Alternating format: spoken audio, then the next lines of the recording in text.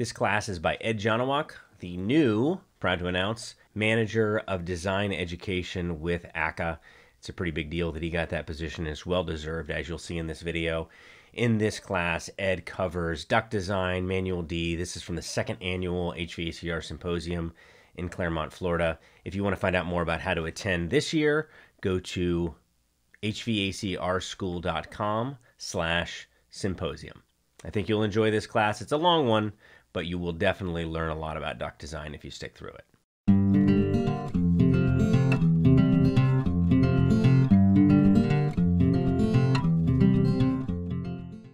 This is me. We went over this stuff before. I was in a current life, previous life. I spent 15 years in a service truck. So I don't get up here and tell you stuff because I read it in a book. I've lived it. I've done the things that you're not supposed to do. I've put screws into things that let stuff out that's not supposed to. I've put my foot through ceilings where that's where the new return went. You know, there's some stuff I'm not necessarily proud of, but, you know, you do what you got to do. We're in a house in Tuckerton. Billy's in the attic. I hear the plywood starting to crack, and without skipping a beat, I'm sitting at the kitchen table across from the homeowner. She's every bit of 80.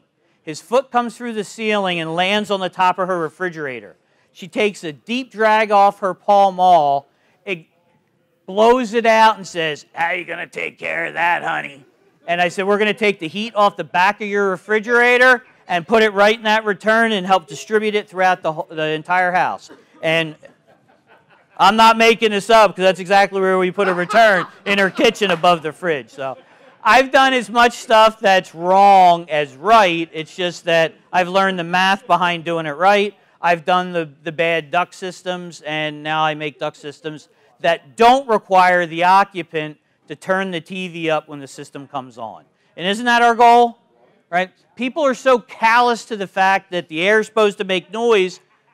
I have had people call me after the fact and say, "I'm not 100% sure if this is working right because I can't hear it run." I've taken pieces of string or ribbon and tied them to diffusers so they do this when they run so they know it.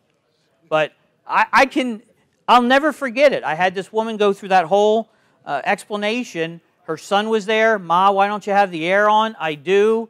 I'm not sure. You can't hear it." And when I got there, I'm like, "What do you have the thermostat set at?" "Well, it's 76. If we keep it 73 now, it's too cold in here." We took care of their humidity problem. It was the first time I had a comment. I'm not going to call it a compliment because she didn't realize she was complimenting me. I went outside, and I can't dance. But I was dancing, baby. It was a big deal. Not only did we do her house, we did like 3 or 4 other houses on that street. And that's what, you know, the word of mouth. We were talking to somebody over the course of this week about them starting their own business and advertisements and stuff. In the 15, 17 years, I owned my own business for actively contracting for 3 or 4. I never paid a penny in advertisements. So, yeah, it's the word of mouth. When I had my business, I ended up doing more of this than that, which I like talking about it better than doing it. I've never done a class in a hot attic. So there's that, right? All right, so, no, I don't want to. Like it says, chucking a truck in the HVAC industry, I still do some work. I try to avoid it, but I still do it. Oh, I wanted to wait until we were live. I wanted to tell you my shirt story. So I bought these shirts that when we're warm, when I get warm, they're supposed to unwrinkle. And I just went and used the bathroom, and that one has a mirror in it. And I was like, my shirt's wrinkled. And I went to iron it this morning, but when I plugged the iron in at the hotel, it smelled like grilled cheese. And I'm pretty sure whoever the bleepity bleep was in there before me made some dinner because I pulled the coffee pot out and I wouldn't use that because it smelled like chicken soup. So somebody was having a smorgasbord with stuff that I don't know why. So if my shirt's wrinkled, sorry, but it's wrinkled for a reason. Yeah, oh, I'll be there next year, no doubt. All right, so that's me, and this kind of goes a little bit more of an accelerated version than what you saw this morning.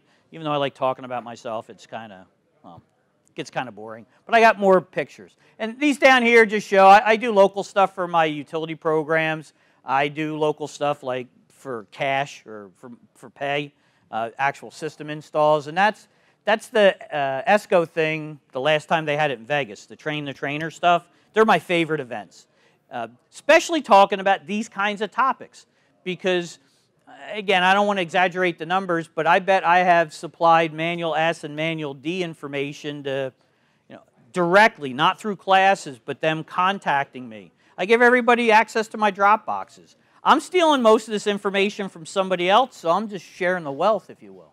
So it's good stuff. Actually, that's not true. Most of this content's is mine, but who cares? I'm not in competition with anybody. If you're on social media and you're like, I kind of, that name or whatever, and you've seen that picture, that's me. Right? And that literally is me in 1966. That's Uncle Leon, and he was a bit of a weird dude, and I kind of take after him, and that's a compliment to him, and I think to me. But he thought it was funny to put a lit cigarette in a kid's mouth that wasn't 2 years old yet.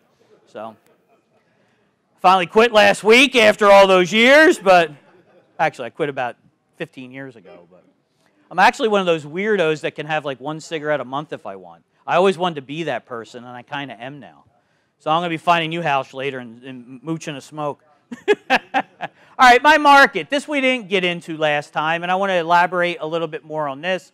I live in New Jersey, and I live in the good part of New Jersey, where it's not city-like. It's very, well, it's the Garden State. I live on the outskirts of 1 million acres of pine trees that are like little pine trees around here. There's just no palm trees near them. So it's really not that much different. These are the markets that I'm actively working in right now. Where I live is considered Mid-Atlantic, southern New England. So I don't have cold like the weirdos that live in Minneapolis cold. No thank you. But it gets cold. I've seen -6 in my car driving through one of the colder sections. So it gets cold where I live. We test our furnaces, and they only run 20% of the time out of the hour, even when it's -6 like everywhere else in the country. We don't know how to size them things either. It gets hot once in a while. 104 is the hottest I've ever seen it in the town I live in. But we've had stretches where from summer to summer, we might only see 10 or 15 hours above 90 degrees. So why would you want to size a piece of equipment for 104 when you might only spend 20 hours in an entire summer above 90? And obviously the answer is you don't want to. Trust the math, trust the process, all that, and you can enjoy those predictable results. That's what we're after. And we see some real ugliness. We see conditions that are akin to what takes place right here in Claremont, not with the duration, but enough that we have ductwork that drips, and it's, I'm a bad person because I love it. I preach this stuff, do this or you're going to have a problem, do this or you're going to have a problem. I go to an ACCA meeting and I got guys saying, nah, that stuff never happens. Let's see, it's going to be the summer of 20, which was kind of humid. 19 wasn't, 18 was. And I would be in a crawl space or an attic or a house with one of those contractors. And I'm like, you believe me now? Because I'm in the house because the ductwork's dripping. Right? This stuff is eventually going to happen. You guys don't have to wait that long before it happens, right? You do something wrong and 2 days later, get over here.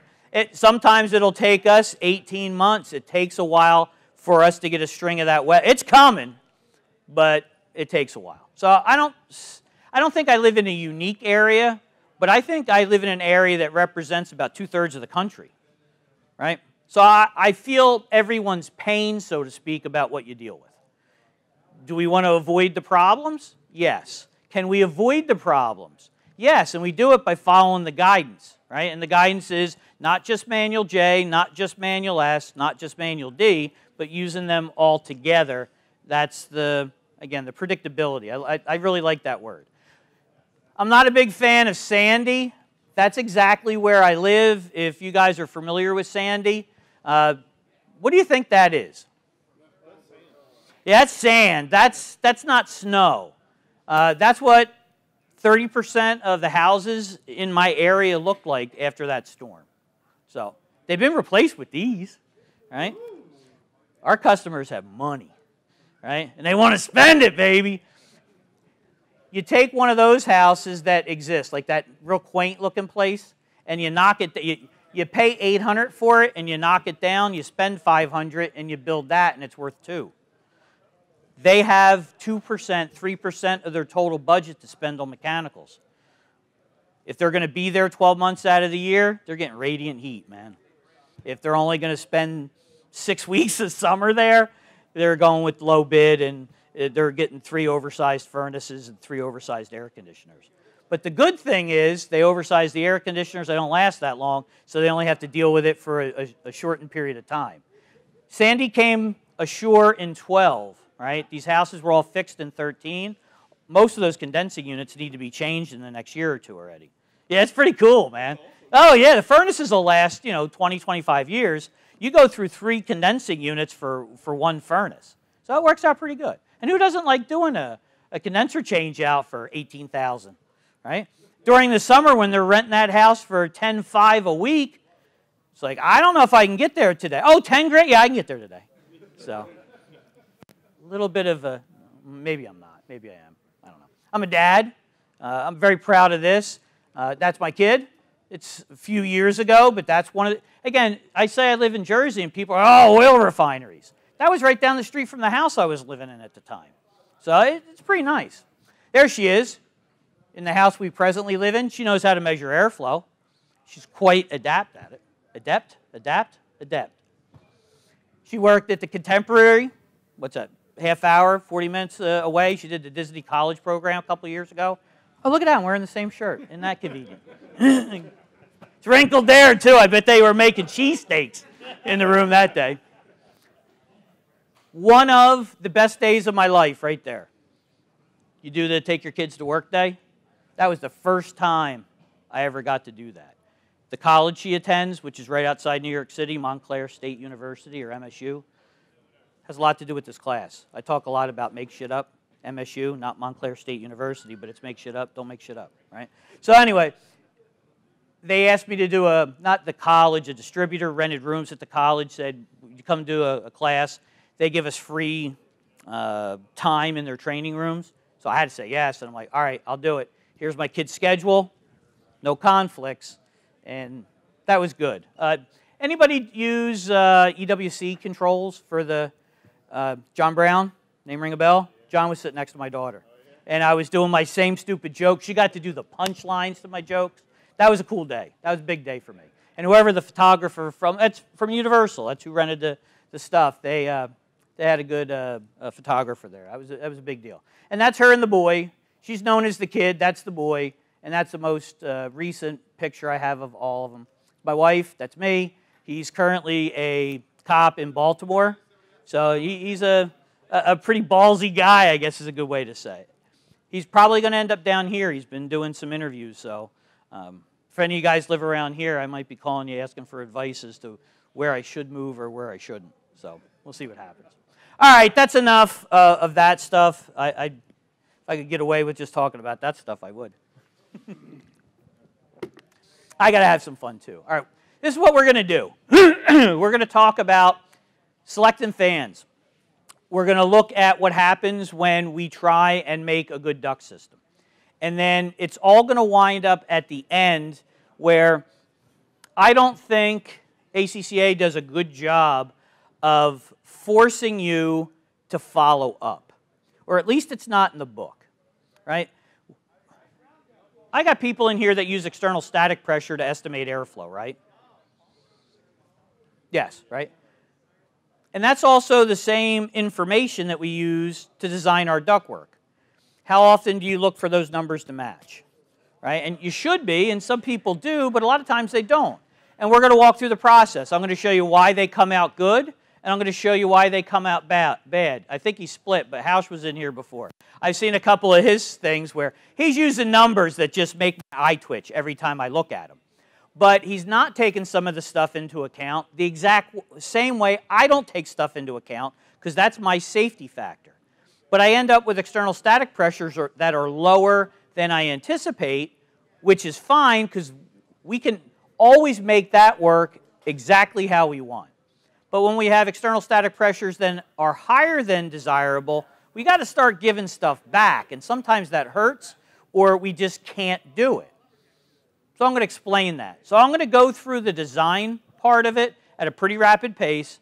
Again, we can't teach Manual D in 2 hours. I'm going to try, especially if I waste all that time showing you pictures of my kid. It's a good thing we have a computer, because I'd be here with my wallet. Yeah, I'd be going up in there, hey, see it, isn't she cute? You know, all that kind of stuff. So, again, I haven't looked at this in a while, so I got to read this and figure out what I'm doing next. So, the testing after the fact, some of the stuff you already know, yeah, and I want you to use this stuff. And I'm thinking that you're not completely proficient with Manual D at this point, and that's why you're here, and you're in the right place. So, thanks for hanging out with me. All right, we got to manage expectations of the for the customer when it comes to this. You can't have a 70-degree house on a 100-degree day and have good dehumidification on part load days. I know when it's going to be 90 degrees in my market, I can make a house comfortable rather easily because the system runs a lot. When it runs a lot, it does all the good stuff. Dehumidification's taking place, air mixing's taking place, that's easy. So what is the struggle, right? Part load conditions. 82 degrees in gray. What's the driver behind making the system run? Right? Sensible BTUs. If they're not there, the system isn't going to run. Have you ever told a customer to open the blinds when it's only 80 degrees out? I have. Think about that for a second. Hottest day of the year at your own house. Do you close the blinds? I do. Because I'm smart. I don't know what it says about you, but I know these guys, so I can get away with that. But don't tell anybody, but he couldn't figure out what a pound of air weighs before. So just keep that.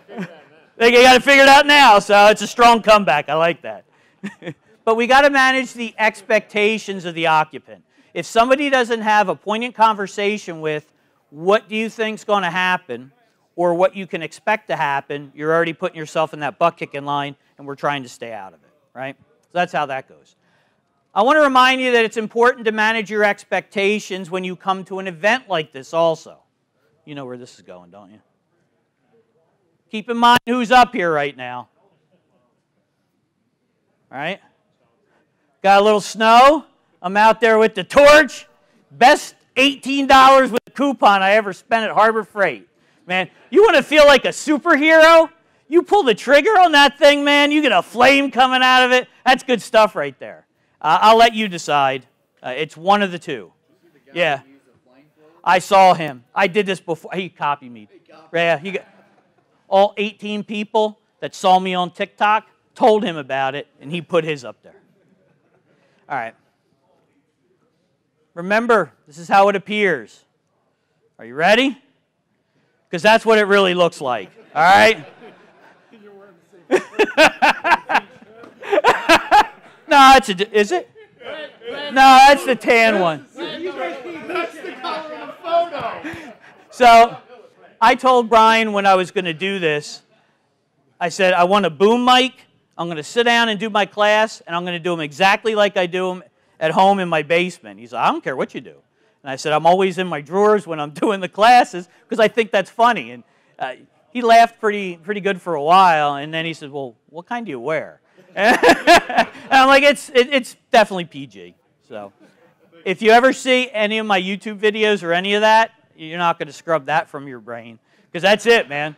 It's just, I guess the first time I wore pants since the pandemic set in, you know. Why? I have like 3 different shirts. That's all I wear. And it's the same shirt. It's not. That's actually a tan one from the Cabela's collection. Yeah, it's the same brand. It's a Sipowicz shirt. Is there anybody old enough to get the Sipowicz? NYPD Blue, there was the real gruff guy, called everybody a scumbag. He always had a plaid short sleeve shirt and a tie on. And he was Sipowicz. This is my Sipowicz shirt. So, you don't remember Sipowicz? Andy Sipowicz. Yeah, he was a little gruff. All right.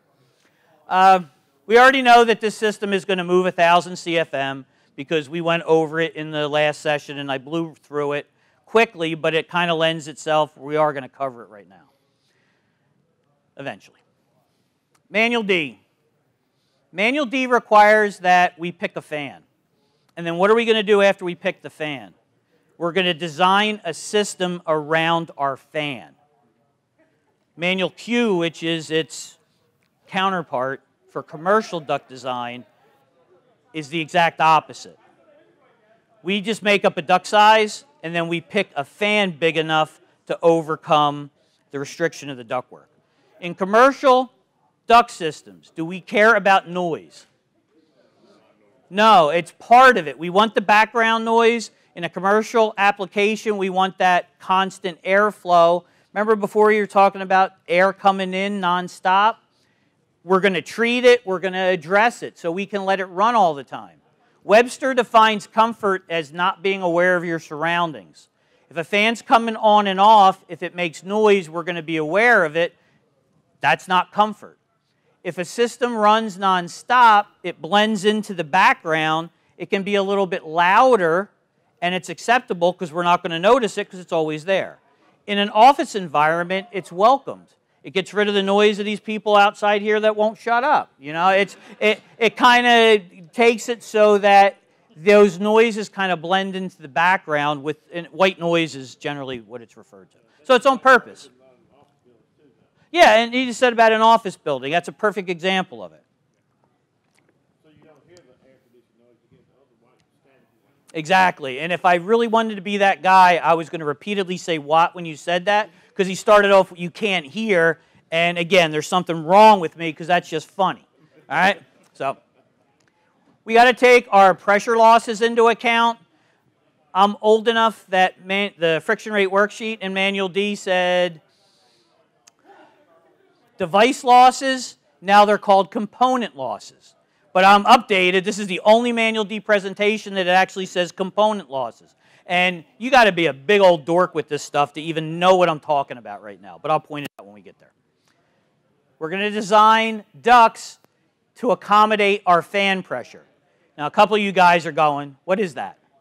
Does that help you? All right. All right, that looks more like what you're doing? Okay. Code compliance. We're back to this whole code thing. These are my local codes, and they talk about where specifically all this information is coming from. So mechanical code or energy conservation code, they specify the ACCA design series.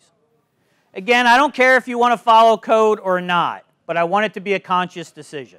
If you want to get into the purposeful defiance and all that, I want to warn you that you can never say, I didn't know, because if you are at the discovery phase or you actually end up in court saying, I didn't know, you might as well just say, here's my checkbook, write yourself a check, because it's not a plausible defense. You're responsible for doing your due diligence.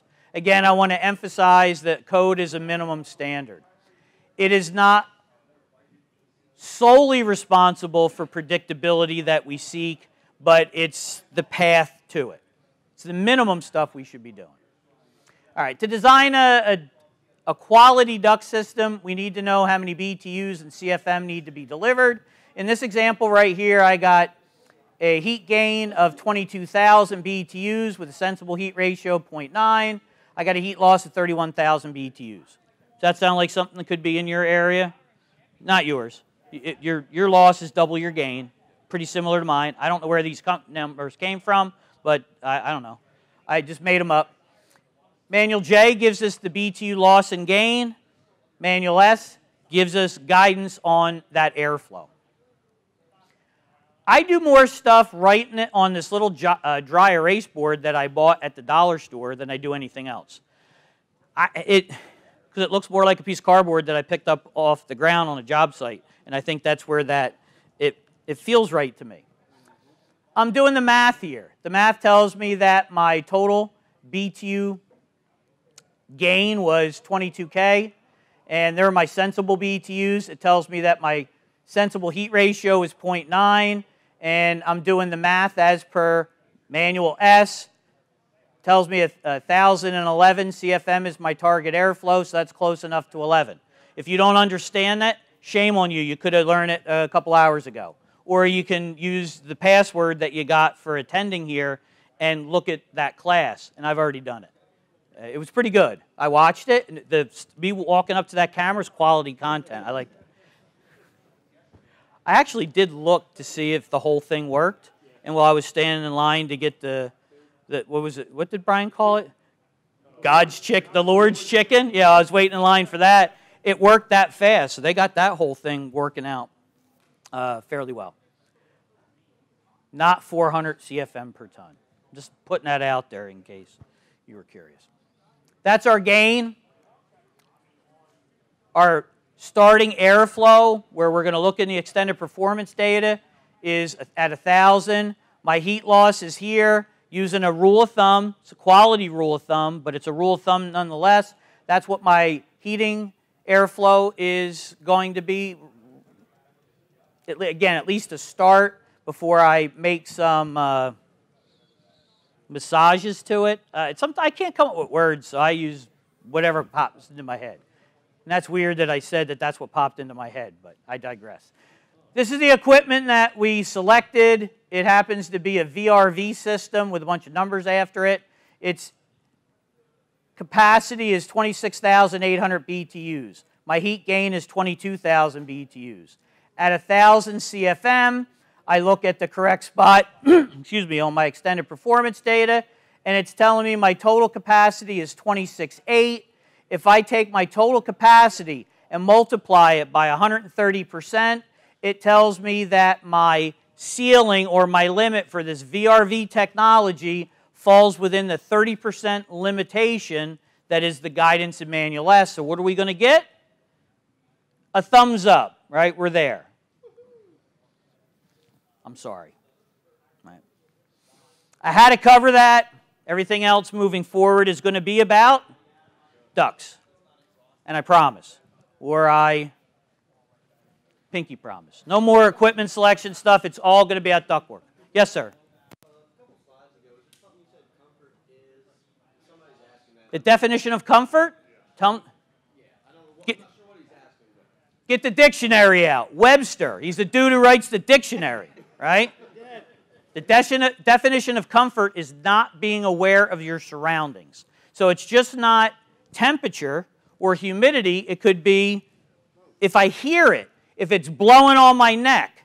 You know, that's all part of the design series. The ACCA design series has specific language that talks about the occupied zone. 2 feet in from the exterior walls from the floor to the ceiling. I think the number is 40 feet per minute velocity. We want to keep the air under that. But above and out at the exterior walls, it's like Animal House, man. There's a party going on. You can have that air moving at any velocity you want because, well, who's the tallest person in the room? I guess this guy with the beard, he's a big dude. Are you over 6 foot? Okay. Oh, yeah. He might get it in the forehead, maybe even in the nose, that air that's moving too fast. But he's just going to have to walk. Well, that's how he falls his teeth. Ponytail, he may be falling top. What do you think?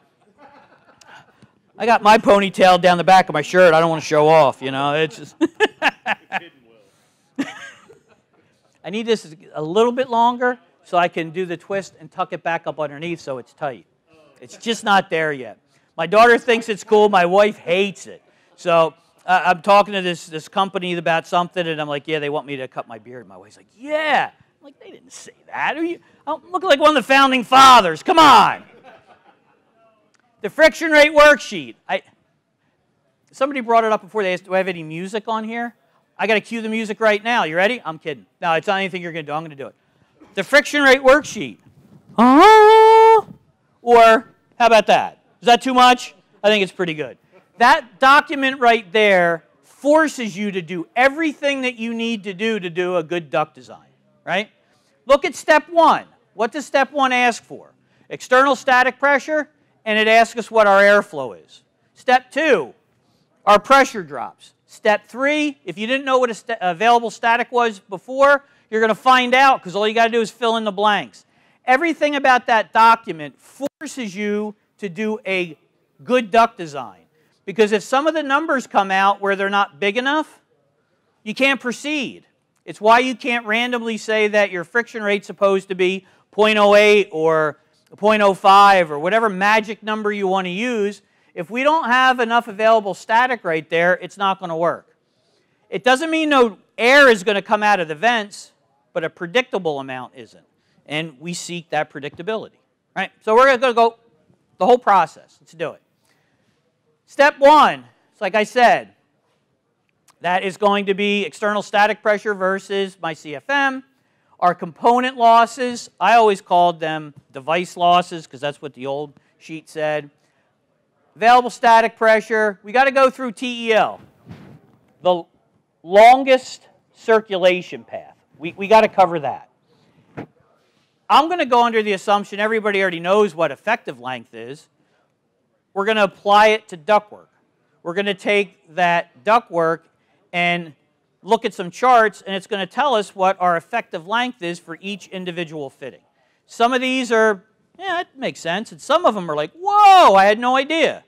And there's stuff that, it's nothing short of bizarre. You can go to the supply house and they'll sell some of these fittings, and they're not the better choice. And the one that's a better choice, they don't sell. But what do you sell? You sell what people are buying.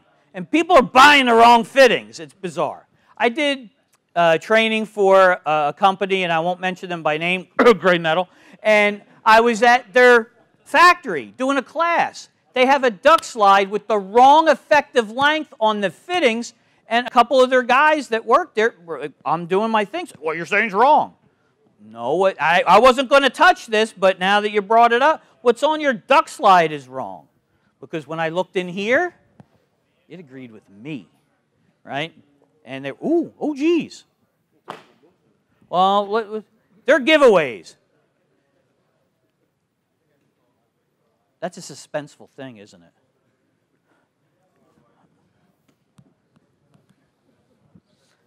I warned you, I'm like a 12-year-old. But I want to see 3 happy people. Everybody look under your seat and see if you got a piece of blue tape. You might have to stand up and look.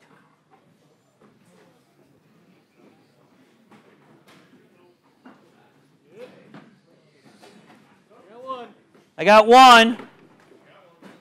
Got another one? You picked the right seat. There you go. Anybody else? There it is. Yeah, I got a little applause. Yeah.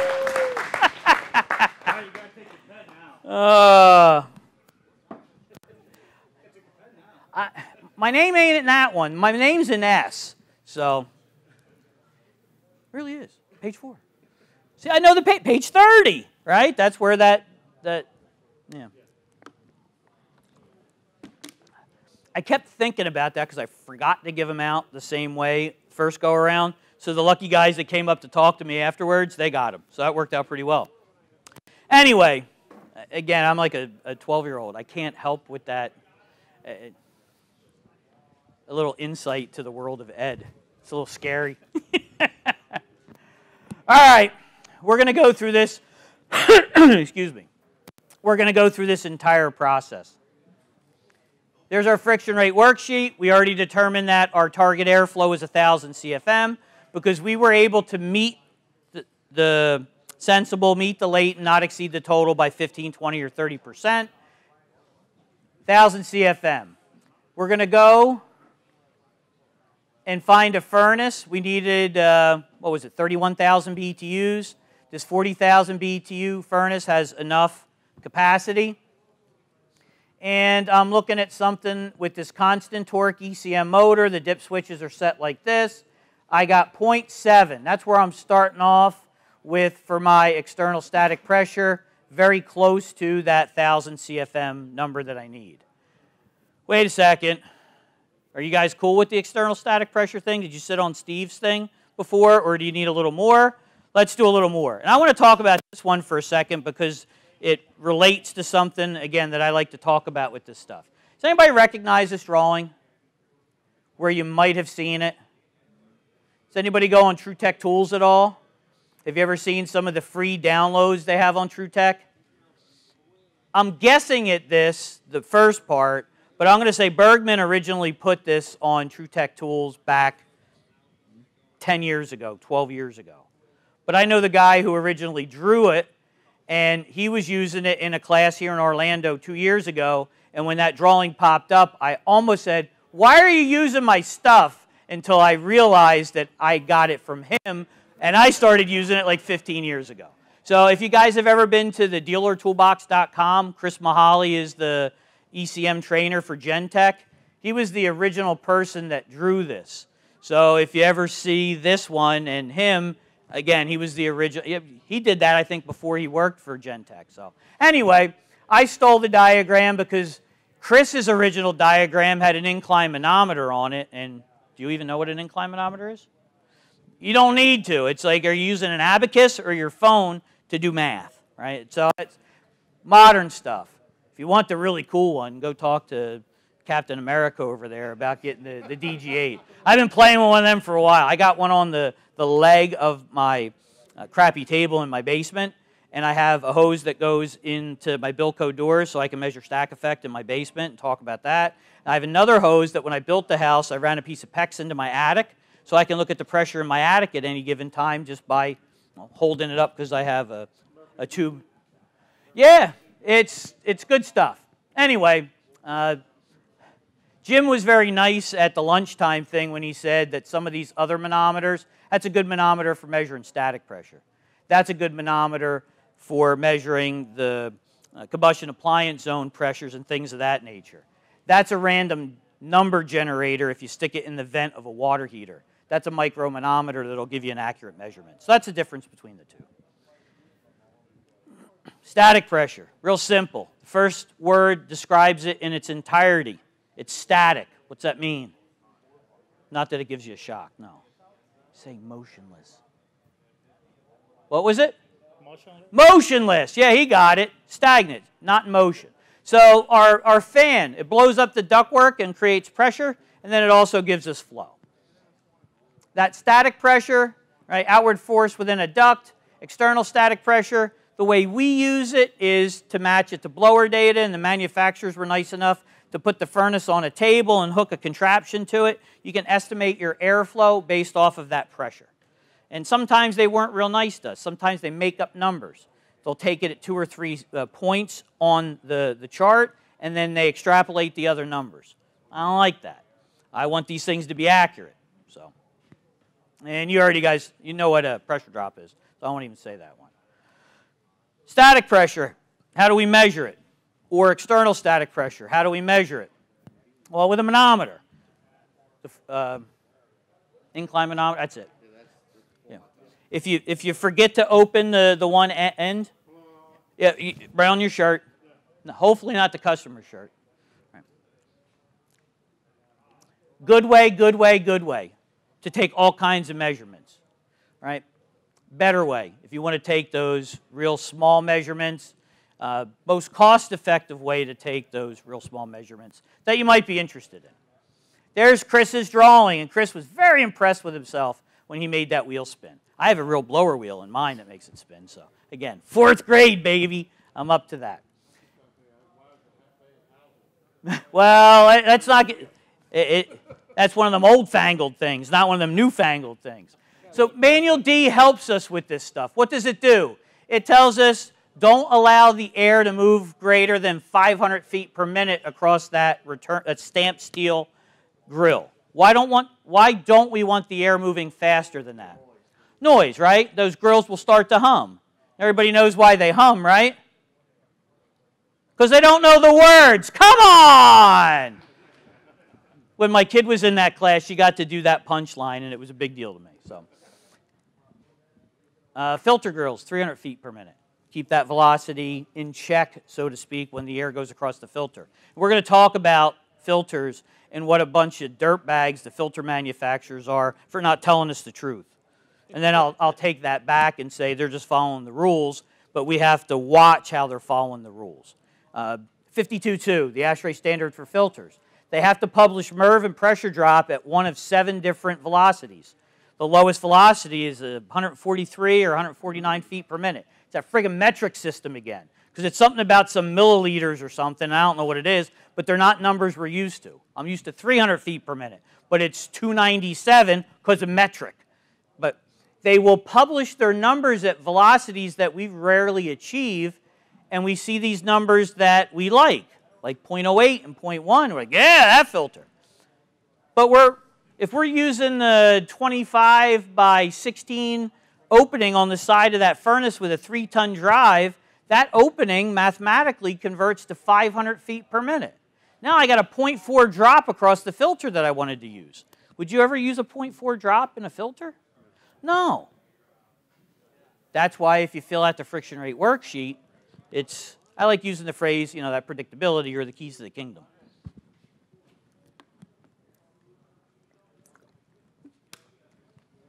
Velocity through return trunks. Max 700 feet per minute. I like to keep them at 600. Then I know I'm never going to have noise and everything's going to be good. If I'm putting them in the unconditioned space, I want to run my velocities at the max. But if they're in the conditioned space, I try and keep them under. You're going to see a chart. It'll all make sense. The pressure drop has to be a real pressure drop, not assumed. We got to look it up. Depending on how time goes, we might be able to look that up today. Pressure drops across the coil.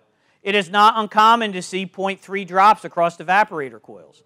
If we have a 0.3 drop across here and a 0.2 drop across here, we better have a whole lot of oomph coming out of that blower.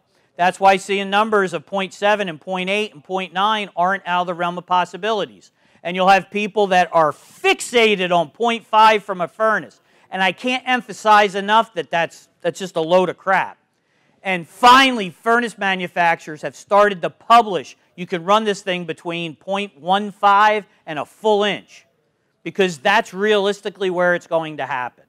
I've literally stood in technical committee meetings yelling at people that I like and saying, you're wrong, and they're telling me I'm wrong, and, on the ground, headlocks, knees to the groin. Well, I'm exaggerating maybe a little. Maybe it was a knee to the midsection. But people have very strong opinions of this stuff, and it's all been solved just by a manufacturer finally publishing stuff that is the way it should be. So that makes me feel better. So if you want to use a coil with a big pressure drop, you can, because it's legit. Yes, sir? You're doing the worksheet. Do you, like a wet coil runs a higher component loss, right, than a dry coil. Are you changing that for heating or just leaving it? Nah, you have a little extra that you can use later. One of my big things, and the question was, if you have a design for a wet coil, but then you check it with a dry coil, you're going to see different numbers. And that's a fact. If it's going to be dry and heating and you want to slow your fan down a little bit, not to meet your numbers, good. But leave it where your original design was, because and I don't want to say that it's always more airflow required for cooling, because it's not true, but we want to keep that wet coil in our design and our setup when it runs in cooling, because it's going to be wet then. There's a bunch of fluff in the friction rate worksheet that I'm okay with. And ultimately, if we test it at the end, we can adjust. And if we have that extra, let's just call it extra, it's never going to hurt us, because we can always slow the fan down. It hurts us when we don't have enough and we can't always speed the fan up, because that usually entails reducing the effective length, and you can't always do that. If we're already on high speed, we can't make it go any faster, and then it gets into changing the blower, and you don't change a blower, you change the whole air handler, fan coil, or furnace. So it depends. If your blower, the question is, where do you take this reading? I'm doing it after the filter here, because this furnace does not, this manufacturer does not publish its data, including a filter. It's pretty rare that they publish with a filter anymore. I saw a YouTube video, and not to pick on YouTube, but I'm going to pick on YouTube, where a guy said something about, yeah, you got to take the pressure drops across the secondary heat exchanger into account. And as much as it hurt my wrist, I reached right through that computer and grabbed him by the throat, because that's not true. But he also was saying that if you set your duct slide at 0.1, you'll have a 0.1 static pressure in the supply duct. And then I went to Staples and bought a new monitor, because I took my phone and I smashed my computer screen. So I stopped gouging my eyes, because that was doing permanent damage. I'm going to call him in a few weeks and tell him what's what. It's a true story, though. I am going to call him. Yes. Manual D gives us guidance, max velocity in the supply, and that's going to be 900 feet per minute. 700 feet per minute, 900 feet per minute. Branch runs, I like 600 to 700 feet per minute. I can get the proper amount of throw.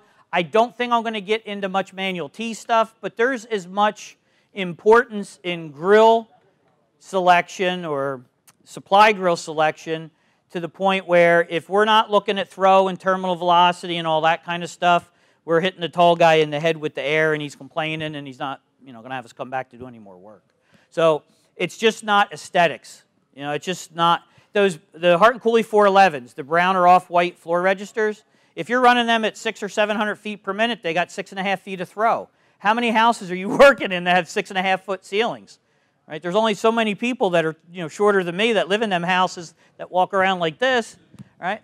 You got to hit for air conditioning, we got to hit the ceilings, right? You need 8 feet of throw. So you got to be designing at velocities that include that.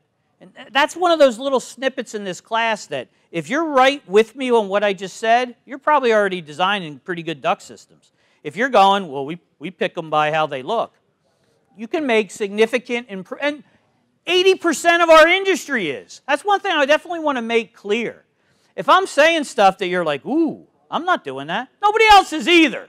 So don't beat yourself up about it, but make some corrections. No, my question was what I was trying to get to. All you put it there, so whenever you're looking at the duct system or you pick the unit design and you say you get a 0.7, you get 1,000 CFM, so you're doing total static of the unit no matter what size filter that you put on. Yes. The comment was with placement of the return static tip, we're measuring external static pressure. I don't use the word total in front of it because I can't find a legitimate source that uses it other than Bergman. And we went through some stuff with some stuff that recently got published. I don't know where total comes from. I just say external static pressure. It's not wrong, but it's just the way it's expressed. I always get a little confused on checking, trying to get the say total external static. Hey, go ahead. It's the same thing. It's in our definitions. When you have a filter rack right on the back of the blower, is the most adequate way to check that is pull the filter out, read what the filter is for the design, and just add it to it? Or is there a way to check it with the filter? I'm not going to answer you because I'm going to go step by step at the end after we do our design and measure it. All right? We got to get back to our topic. It was almost like I did that on purpose, right? That was pretty good. All right, never start on high speed. When you're doing a design, in case I don't say this 6 times, I'm going to do my best to do it 6 times. Don't start on high speed. When we look at our blower tables, start on something other than high speed. You guys are paying attention. Medium speed or lower, or a tap if you're using a constant torque ECM. And by the way, everything that we're talking about today basically addresses a PSC motor or a constant torque ECM. If you're putting it in the constant airflow, just put 0.3 for your available static pressure and don't exceed the velocities. You can do essentially whatever you want. That's kind of tongue-in-cheek, but it's kind of true too. Don't start off in high speed. We're going to populate that number. We look at our chart. Our chart tells us for 1,000 CFM, we're going to do a little interpolation. Between 0.7 and 0.8 lies 1,000 CFM. Everybody cool with that? So we have 0.75 is where we're starting. It's not 0.5, just to be clear. It's 0.75.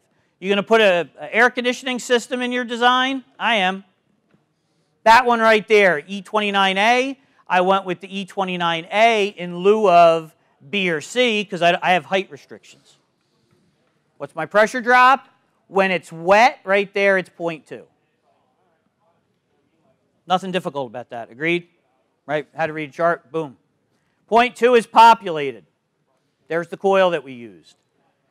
Next in line, electric resistance heat. Do we have that in our fossil fuel furnace? No. Do we have a hot water coil? Nope. Do we have a heat exchanger? Yes. In fact, in that furnace that I showed, we have 2. Those pressure drops are included in our blower table, right? Already taken into account. It's probably been, I don't know, 68 or 69 years since heat exchangers were separate. But I think that really is left in there because it can count as other. Right? There's no other in there. They took it out too, huh? Yep.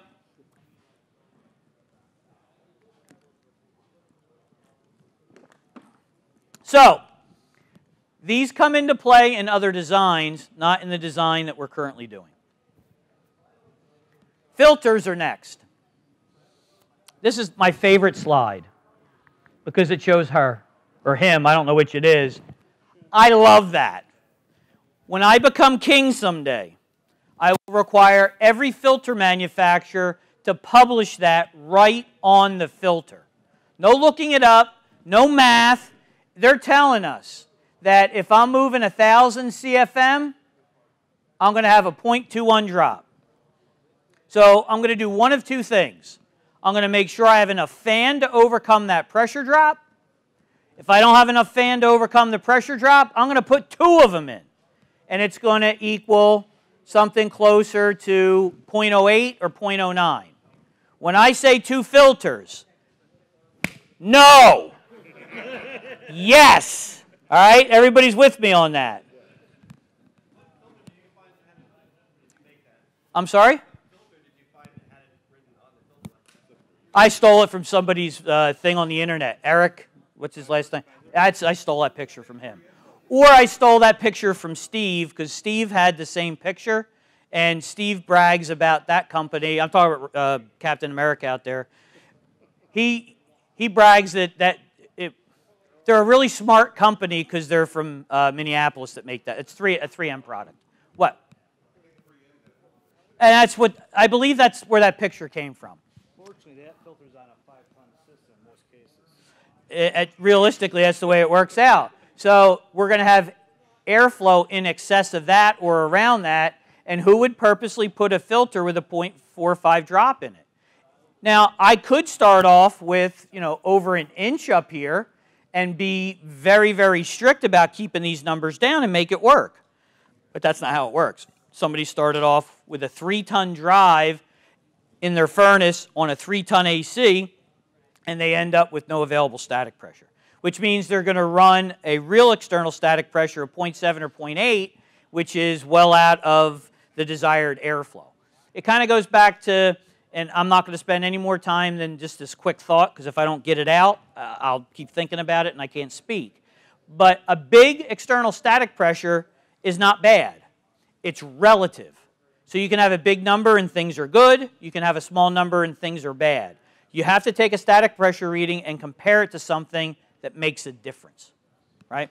So, I love this. No other way to put it. We just made it easy. This is hard. You have to interpret and decipher and all that, and it's why people just, I'm just going to put any filter in. But at 1,000 CFM, this particular filter has a 0.19 drop. Nothing wrong with that, but I got to make sure I have enough oomph or pressure to overcome that drop. Next, we got the UV light, because everybody likes putting them in. Are you taking them into account as pressure drops? I watched John, I'm forgetting his last name, Ellis, and he didn't put 1 in. I think he put 9 in. Buy 8, get 1 free. There's a good strategy, right? It creates a pressure drop. And if you want to do that, do it. Make sure you got enough fan to make it happen. Then we get into a supply outlet. And what we see here is a standard number that is populated very frequently on the friction rate worksheet. You see 0.03, 0.03, and 0.03. A supply covering, a return covering, and a branch damper. That's the guidance in Manual D.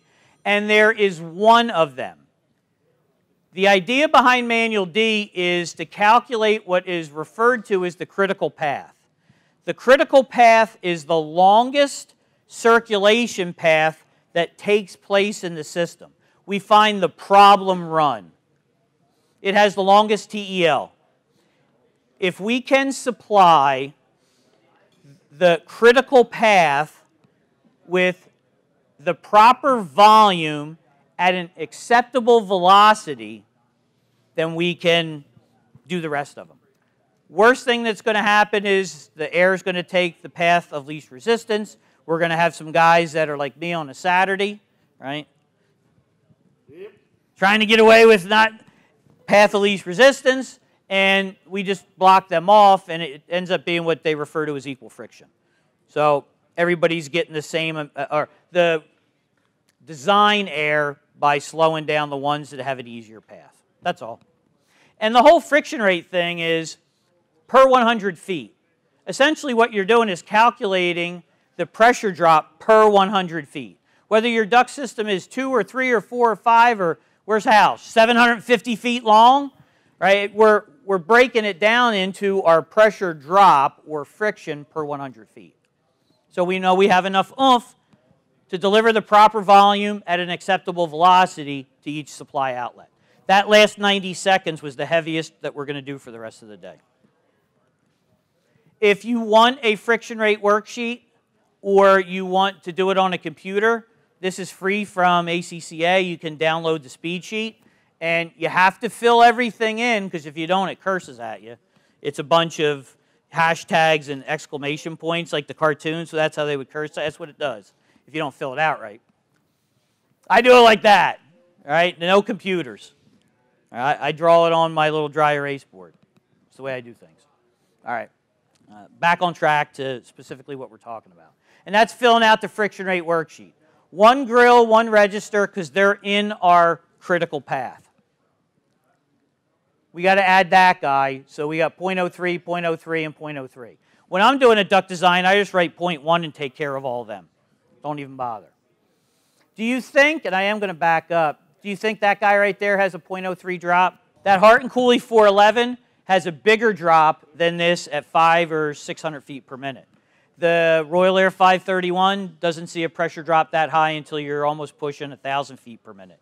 That guy right there at 600 or 700 feet per minute is half of that 0.03. So that's why, I'll take another one, thank you very much. Oh, I'll take both of them. Woo! Souvenirs from Florida, baby. I don't get out much, so when I get to take stuff home, I take it home. So they're all populated. And that guy's populated, so we're golden. We're going to add them up. You don't need a calculator, but that's just my segue into the next slide. Everything's populated. We add them up. We come up with 0.54.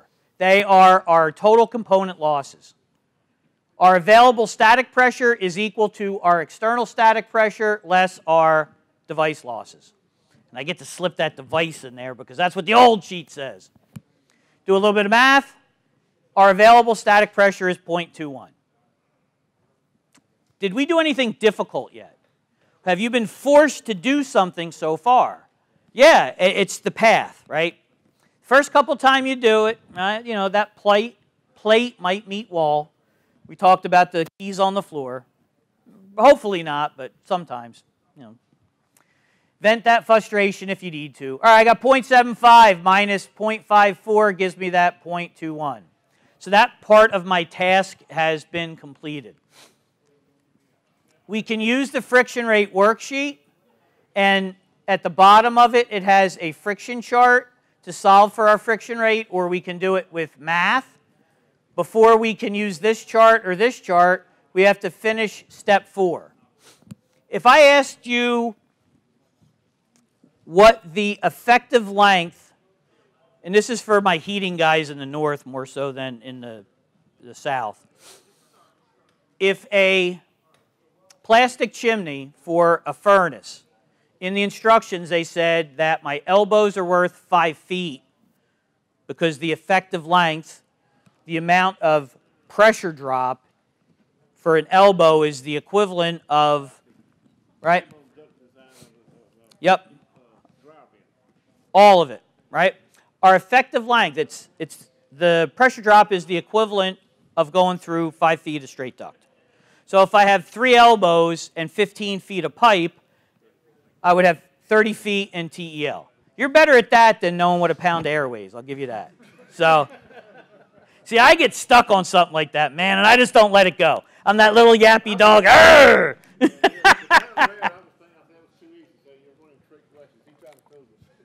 All right, I'm going to give you an opportunity to redeem yourself. What does a gallon of water weigh? Say 8.3, 8.3. 8.3. Nailed it, baby. So we have to solve for step 4, which is figuring out our effective length for everything in our critical path on the supply and the return. It's 220 and 110. All right, step 5. And you're, whoa, whoa, whoa, whoa. Slow down, Ed. Slow down, Ed. Oh, I guess I didn't get all my notes out of my slides. This is me telling myself what to do next. Recognize that? If you don't recognize that, how can you do a proper duct design? Right?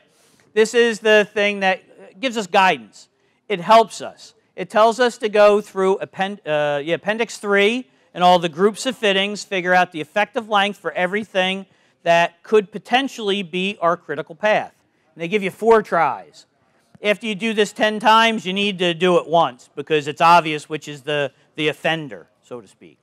So we're going to populate this and maybe this. And I am, in this example, going to populate those 2 lines. I'm also going to do a return. This house happens to have... He's taking a picture. I got to pause. Single point return, so I don't have to figure out which one is the longest effective length. It has an effective length. You want to do it on a computer. You want it, what's the word? I want to say computerized, but I just said computer. Automatic, digital, yeah. So it's there. These are the effective length charts. They're all in these red tabs, or they're in the book, right? So if you don't buy the book, you still should buy the book, but you can get access to all this information in the red tabs. Halfway? I'm in big trouble. I lied. I'm in excellent shape.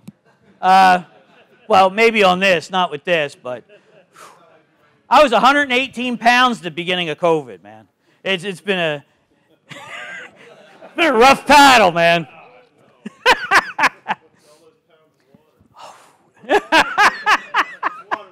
Oh, that was a great way to bring that full circle, man.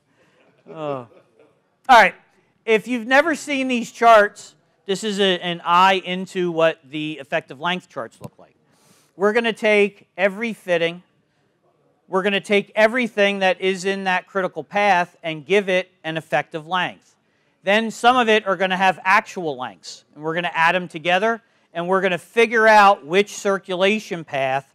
And to be honest with you, I just learned that phrase, longest circulation path, within the last 2 weeks. So if it seems like I'm using it a lot, I'm getting as much mileage out of something I just learned as I can.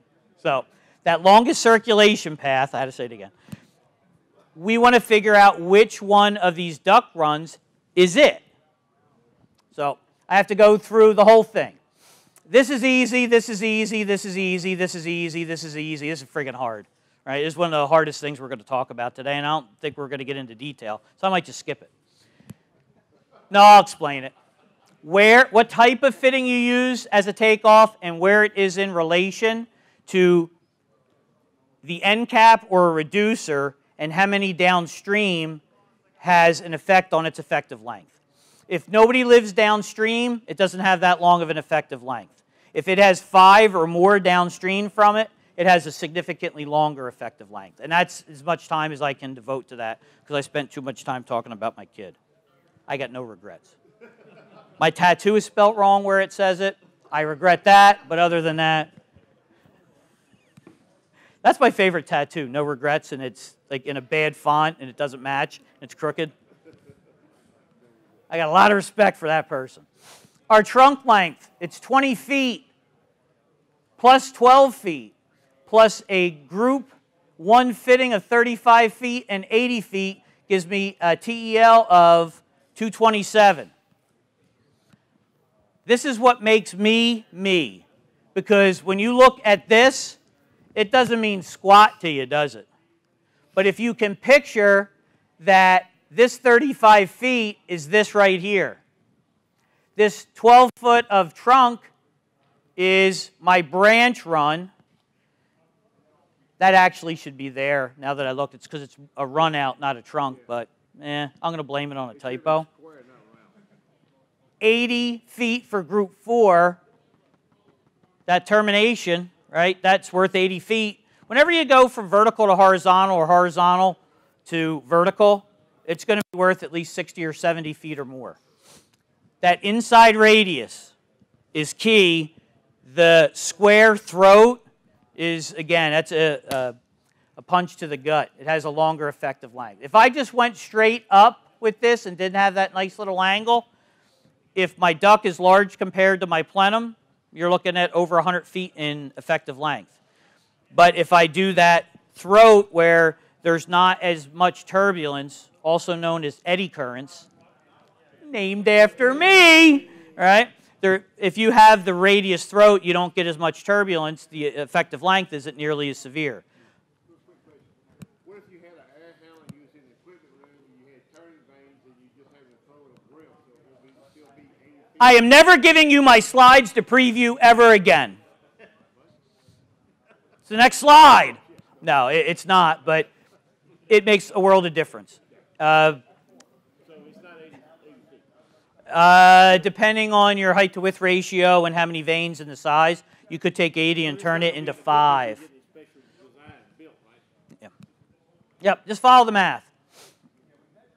These are all the pages that we find, and follow the process. That's the way we do it.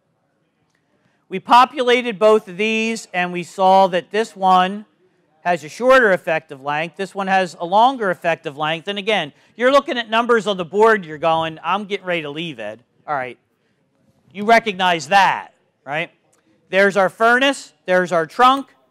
If I go 35 feet for this fitting, you saw it had the 45 on it. I only went 3 feet till I got to my first takeoff. My takeoff was worth 65 feet. I'm doing this from memory. I don't know. It was worth 55 feet. I had an elbow that was worth 30 feet because of the shape. My termination box was worth 80. So to go from the furnace just to here was worth 220 feet in total effective length. To go further away, I had a much longer trunk, but because this guy doesn't have any branch runs downstream, this one has 4 or 5 until I get to a trunk reducer. This takeoff was worth 55 feet, where this one was worth 35, and that's the difference between, even this, though this guy is physically further away, this closer one had a longer TEL. And I don't have the time to, because he's got that look like, oh my God, not again, on his face. So we're just going to power through it. Trust me, it's how it works. My return is rather short in TEL. I was under the impression that air coming back to the fan was different than going away, and that was one of those myths that I perpetuated for a long time. But I think it's just that the fittings we traditionally use on returns are more friendly, so I'm going to stick with that. Our effective length, our total effective length for our return was 63 feet, and we populate the 220 and the 63. It gives us 283 for our TEL. We have the two numbers that we need now, don't we? 0.21 from up here, just short of 300 feet right there, and it has us falling between 0.08 and 0.06. Didn't come out at 0.1, did it? You can buy ductulators that say size it at 0.1, and is that correct? No. Calculate it. We know we have enough oomph because we have 0.2 or greater for our available static pressure, and everything else is going to come out the way it's supposed to. And if you prefer to do math instead of the chart, 0.21 times 100 divided by the TEL of 283 gives me a friction of 0.074. If you want to round that to 0.08, knock yourself out. You want to round it down to 0.07, I'm equally as accepting. It's not going to make enough of a difference on the duct slide. So whichever one you like better, do it. 0.07. Boom. We have our friction rate. And it's a calculated value. In a harsh environment, run your velocities in the red at the max. In a conditioned space, run them at the conservative numbers. It ends up being a better system. You can have the whole slide deck, but if you want to take a picture, hurry up while I enjoy this refreshing beverage. Come on, man, hurry up. And that goes out to figure out a way to get a hold of me. I'll make sure that anybody wants copies of these. I'll give you a link to my Dropbox. Maybe I'll put some other goodies in there too. I'll be at the TEC booth tomorrow too if you want to come talk. There's our duct slide, 1,000 CFM, and I just used round because we use metal in my market and it's usually a rectangle, and they use flex down here and it's round, so I found a happy medium between the two. So that made sense, right? I have a 0.07 friction at 1,000. I line my 1,000 underneath a 0.07 friction. You guys know how to do this part already, right? It's figuring out your friction rate is the part. So I came out with 15-inch rounds. I don't have access to 15-inch rounds. So I take my duct slide and I line it up with the next size, and I can see that that 16-inch duct at 1,000 CFM is going to have a velocity between 700 and 800 feet per minute. That's wonderful for a supply. It is no good for a return because I'm at my max velocity. So what I have to do is move the ductulator a little bit. Remember, return, 700 feet per minute is max, and that right there is over 700. Just by a little, but it's enough that that's going to give me agina. So I am going to spin my ductulator up to the next size duct, right? Because again, I got to get it at 1,000 CFM and 700 feet per minute. I'm lined up. I am over the 16-inch line, so I got to round up. There it is. I zoomed in on it so you can see, and I can't get 17-inch rounds, so I'm going with 18. Depending on the duct configuration and at your discretion, might I leave it 16-inch? If it's in an attic, I might. And I'm going to roll the dice that it's not going to make noise. If it's somewhere else in the house, it's a no-brainer. I'm going up to the next size.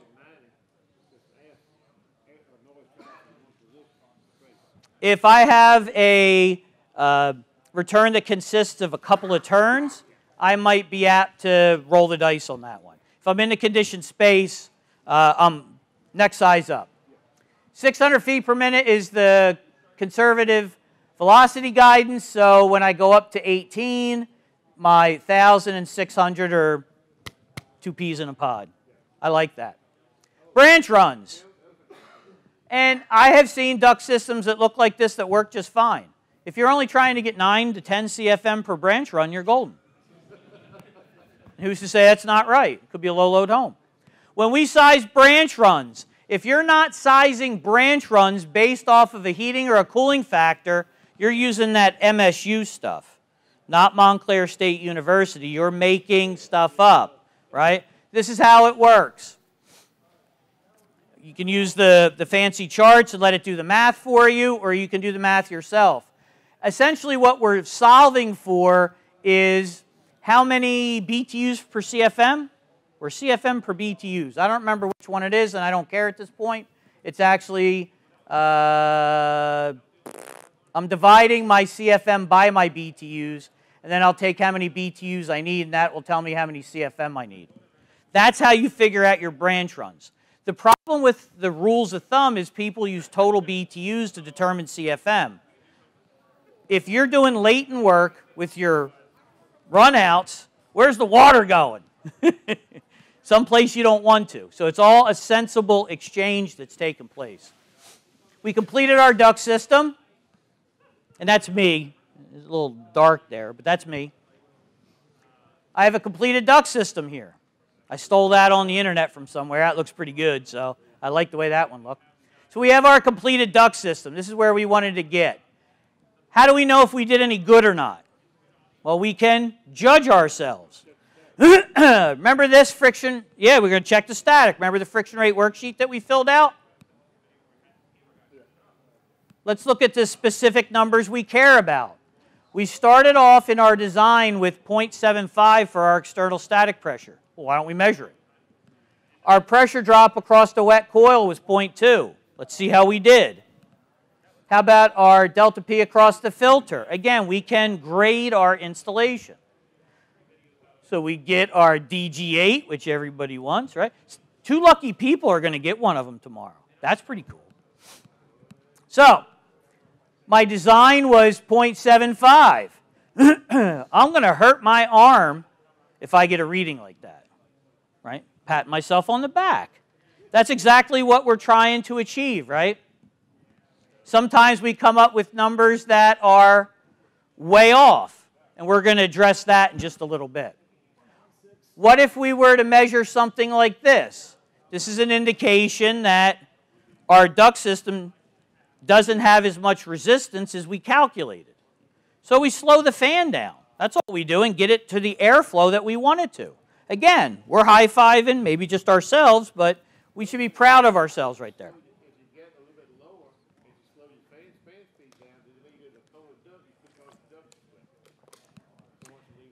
So why don't you stop putting your ductwork in dumb locations there, buddy? Yeah. But you're right. The comment was if you make the air go through too slow through the duct, it could be potential condensation issues. So sharpen your pencil when you're doing your duct design. If that's your reality, that's what you got to do. Me too. We share that. How about if we measure the pressure drop across our coil and it comes out at 50 pascals? That's, Bergman told us, that's 50 knot farts instead of 1, right? 50. Which there's 25 pascals in a 1/10 of an inch of water column. We just nailed the 0.2 pressure drop. Again, we should go buy ourselves several beers. Pressure drop across our filter. What was it on the friction rate worksheet? 0.2. Right? If I measured 0.012, I'm going to triple or quadruple my MERV and treat myself to a higher MERV filter. That ain't going to happen. I exaggerated that number, and that was just an easy number to find on a Google search, but that's a whole other topic.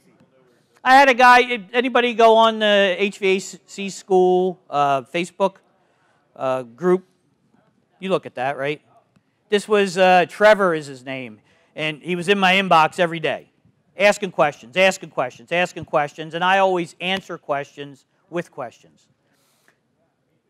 He was asking duct design questions. He designed at 0.3. He got finished that job that day, and it came out at 0.28.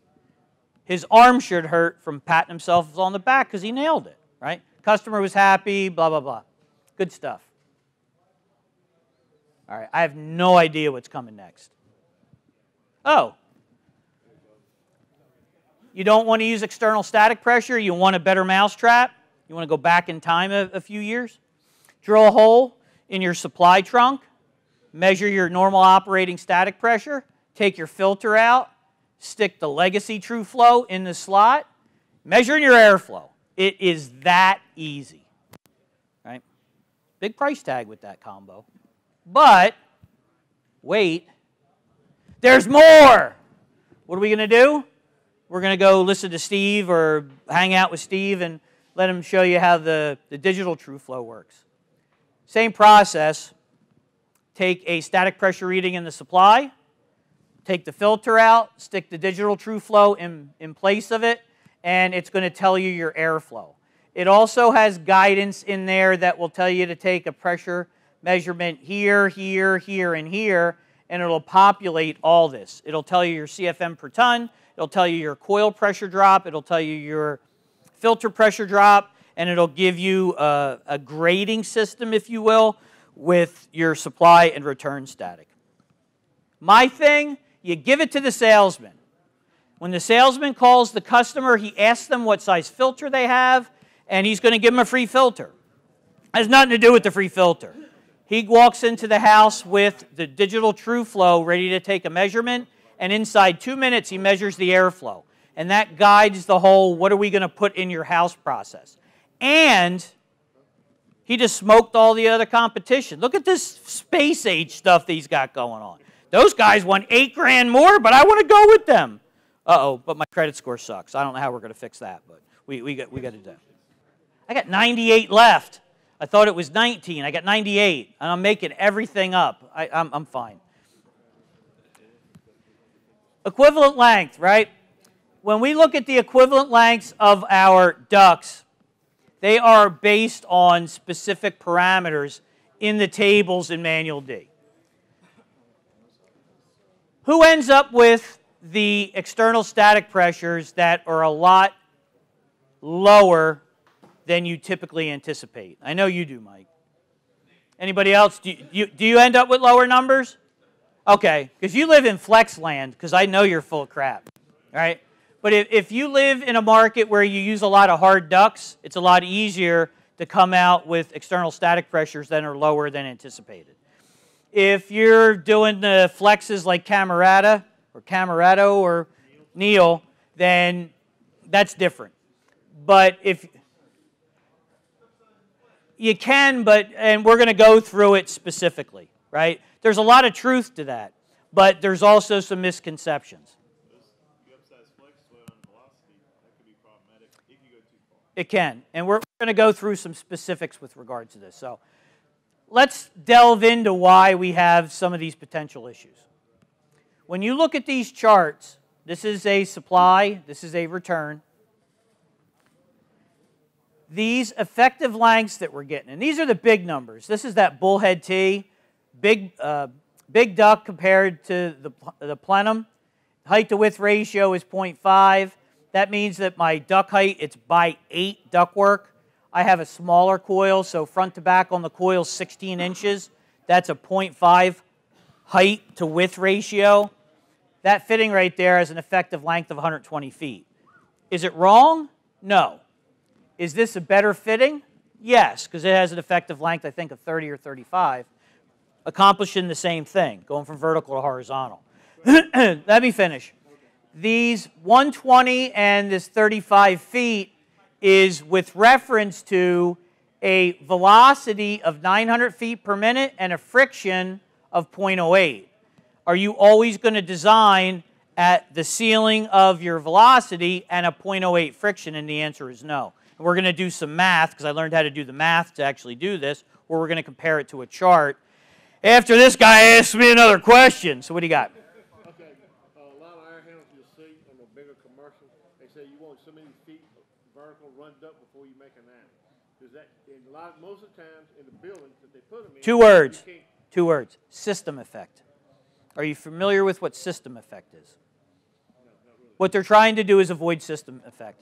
And the question was you should have some straight duct before you make a turn when you come out of a blower. And the reason behind that is you have a thing that's called system effect. When air comes out of a forward inclined fan, it is in a very particular pattern. And if you were to look at that air tumbling, you literally have voids. It's bizarre. On a supply side, you can insert a pitot tube and see negative pressures, which the first time you see it, you start taking your meter and it ain't working, man, except for it's got that red liquid and it just splashed all over you when you did that. Best case scenario, they want to make sure that you're moving those 4,000 CFM down the duct, but when you have the system effect gets interrupted by an abrupt turn or you take a takeoff off of it, you're not going to get what is predictable. If you don't have a takeoff, and you just make a 90 turning bank and get further down before you ever make one, you still get what you should get. Right, but you're also messing up the whole pressurization of the duct system. And here's a real easy way to answer that. When you follow the rules, you get predictable results. If you do something else, sometimes it works, sometimes it doesn't. So it all goes back to the laws of physics are what they are. Again, predictable results come with following the rules. So you drive with no seatbelt, your left wheel right on the line. You just don't care, do you? Right?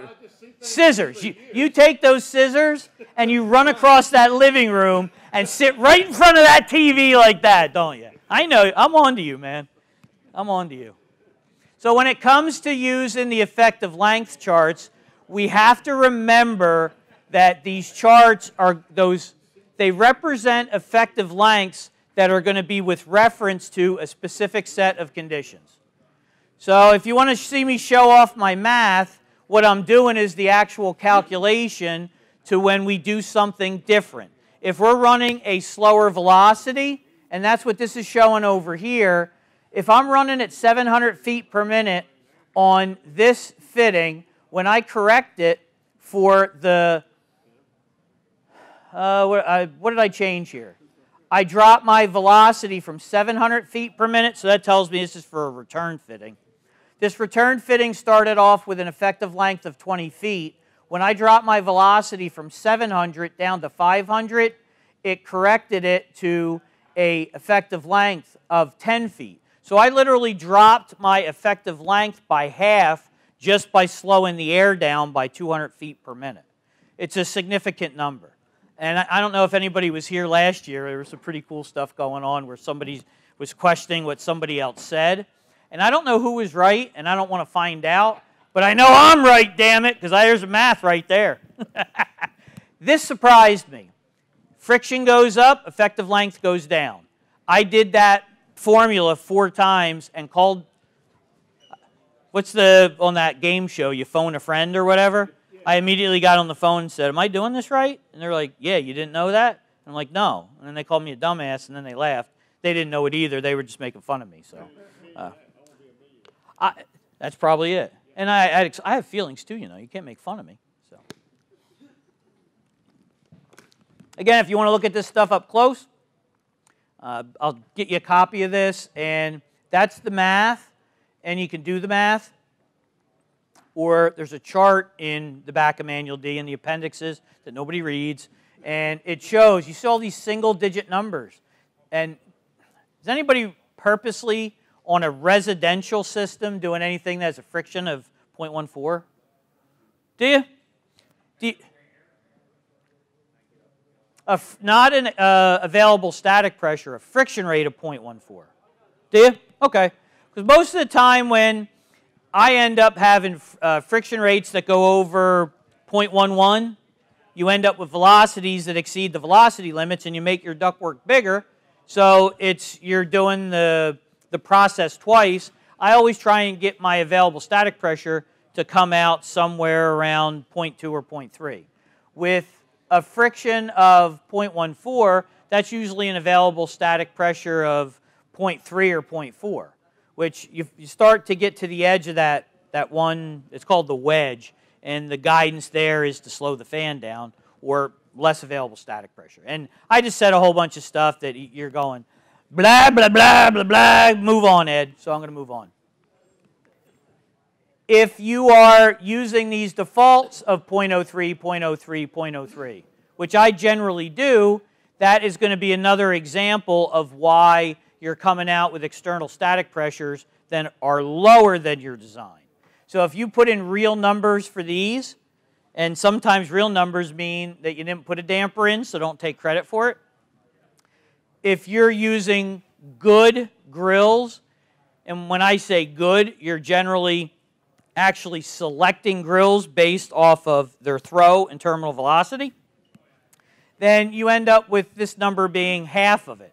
So instead of coming out with a 0.3 of available static pressure, you're backing it down to 0.25. So these are all numbers, it's conservative stuff. Even in the north, we use flex. And that's what brings the pain when it comes to these external static pressures. Because when we have external static pressures that are higher than we anticipate, it usually goes right back to flex.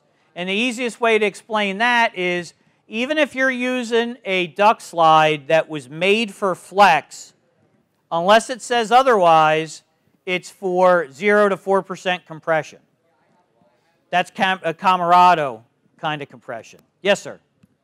Do you know if the softwares are required to size the equivalent length of the fittings according to 0.08 and 900, or if they're required to calculate according to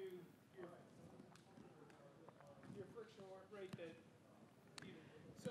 Well, I know what you're asking. The question is, do the softwares do this math for us automatically? If I'm paying more than 50 cents for it, it's freaking better. And I don't know the answer to that question, but I'm going to assume it does. because I've seen the guys that are good with the programs move stuff, and that's why the duct sizes change. So I'm assuming it does. And I want to point out that it's an assumption on my part, and if somebody knows, we can find out. I believe it does, because the idea behind those programs being a better mousetrap is they do those things for you. And this is not a derogatory statement towards any software program, but be leery of garbage in, garbage out. When you populate the software programs, make sure that you populate them with the fittings that you're actually going to use. I have stood in way too many basements or houses where the contractor said, well, I didn't design the ductwork, the software did. Those libraries, the ones that I'm familiar with, and I'm not speaking about any specific brand, but the ones I'm familiar with auto-populate with fittings that have shorter effective lengths, because it just makes sense that you would always use those fittings. Software programs, if I go back to my DOS-based days and in the early Windows programs, they did not auto-populate. You had to go in and hit a button to populate them. Those programs did not start spitting out an answer until you were 3/4 of the way through the process. We live in an instant gratification society. If it's not telling me how many BTUs after I draw the first box of a room, people are losing interest. So in order to keep people interested in the process, they start to accumulate a number, and people will say, all right, I put 9 minutes into it, wherever it is, I'm good. And then they double it, and that's what they install. So there's some definite issues with that. But the final results is, if you do things the way you're supposed to, in comparison to the speed sheet or a piece of paper, you should be able to do the whole load calc, equipment selection, and duct design, in a quarter of the time. So that was a good question, a lot better than what these guys have been asking. So thank you. Can a return drop be too big? I don't believe so, because if that was the case, every one of Genry's systems wouldn't work, because they don't have returns. There's another thing, that's a good question. The question originally, can a return drop be too big? Unless somebody can correct me, I don't see why not. When the external static pressure charts or the fan tables are created in the factory, there's nothing connected to the return of a furnace or an air handler. So, yeah, I don't see where it could be a problem. I had somebody say something on one of the Facebook groups telling me that the picture of the system in my house was an incorrect, or it wouldn't read a good reading because it was too big, which, okay. Every time you write something, I tell you you're number one to the screen, but I was hoping he was going to be here, and I'd be like, was that you? I know it wasn't you. I don't actually know what the guy looks like. I think he has a cartoon face or something. Yeah? And wearing a camo hat with sunglasses on it? No, I know who Doug is. He's the guy from that Geico, or no, what's the other commercial? The yellow insurance company. And Doug. Right. My wife works for Emu, yeah, and Doug. My wife can't, and whenever that commercial, I go, and Doug. Because my wife works for Selective, and their marketing is garbage, right? They have these cool commercials. Their slogan is uniquely insured. What? So I make fun of her about that all the time. It's pretty good. I'm glad that these things are going to be recorded, because I'm going to have at least like 6 solid minutes of content when I get home. Did you know this is for the camera? No, this trip, this whole conference lasts. Did you know that it's 2 more weeks of this? I'm not going to be home until like, what, the end of March?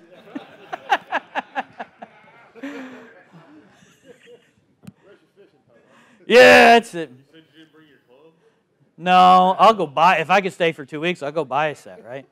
I'm not sleeping in that room with Michael Jackson looking at me, though. They rented a creepy place, man. I'm telling you, it was creepy. Ah! Hee-hee! Is that pretty good? I'm not even going to try. I can't do that. All right, let's get back. I need that face with the, let's get back to the topic. He told me 15 minutes when I had an hour, right? So now I got to drag it out. I'm kidding. How much do I got? 34. Mr. Precise over here, right? How many seconds? Yeah. All right, we're going to get back to why do our external static pressures come out higher than we anticipate, and I blame flex every time. I'm going to guess at least half of the people in this room have read the instructions when it comes to installing flex. If you have somebody who's somewhat familiar with our industry, and you pulled into the front yard of your house and saw two guys properly installing flex, you'd be on the phone calling their boss telling them, what are you guys doing? Yeah, you guys know what I'm talking about? You're supposed to take the flex and play tug of war for 20 pounds of pressure for 60 seconds. Yeah. You pull up and see two guys doing that. Like, what are you doing? Well, you told us we couldn't wrestle anymore, so we came up with a new plan. It is amazing if you do it and then you let it go. It's pretty fun. It's pretty wild. Imagine that. You follow the directions and something good happens. So I blew it up so you can see it. We got 0.04. 0.04. Where the hell did that come from? We have 0 to 4% compression. That's the default in Manual D. And Manual D does have more language that addresses the compression. I don't know if I've ever read it. Because I have what I'm going to call a better mousetrap. It's not that I don't like this duct slide. I've done more than a couple complete duct layouts and realized I was using the wrong box. So if I'm doing flex, I have a duct slide that is for flex. If I'm doing metal, I have a duct slide that is for metal. Because I have the attention span of a gnat and I use it incorrectly. It's not a fault of the actual duct slide. It's my fault. So I make sure that I don't have that issue. This is a pretty cool duct slide. And it not only gives us sizing for metal, it gives us sizing for flex at 4%, 15%, and 30% compression. So the way that works out is, in this example, I calculated a 0.07 friction rate, which that's actually the number that we used in this example. I don't know if that was happenstance or I made these slides for this. It doesn't matter, it's the way it worked out. So at a 0.07 friction rate, I'm lined up right here with 110 CFM, because that's what was required for whatever I was doing.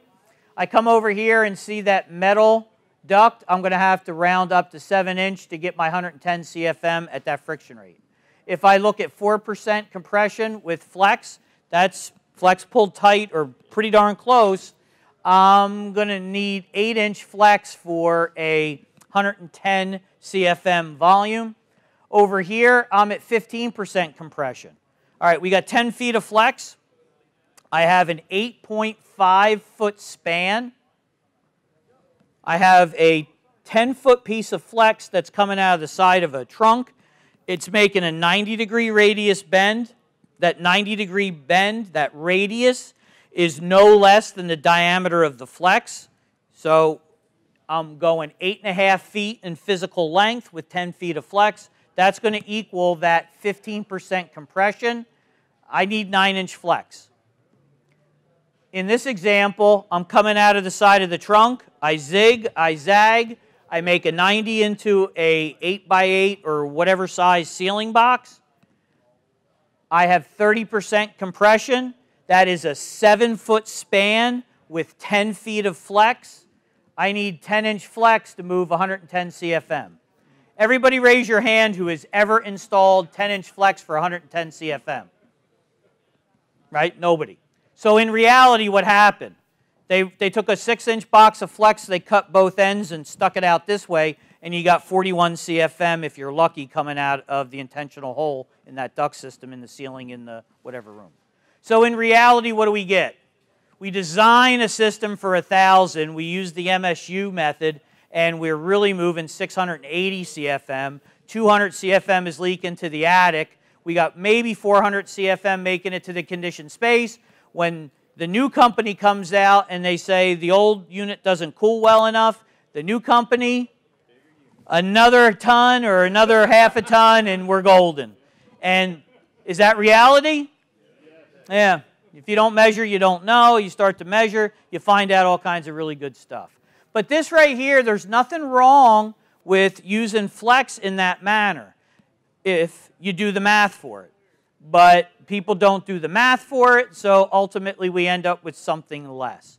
David Richardson was talking about stuff earlier today, and I missed his thing. I'll watch it next week at my leisure. But their organization or their entity or NCI. I know a guy that did some stuff for him. He had 16,000 data points. A lot of information. Average airflow during when this information, these data points were collected, 298 per ton. That was the average airflow across an evaporator coil measured. And I think that was predominantly using external static pressure, which is a pretty good estimate of airflow. So when you start looking at numbers like that, you know, that's not good. What's that?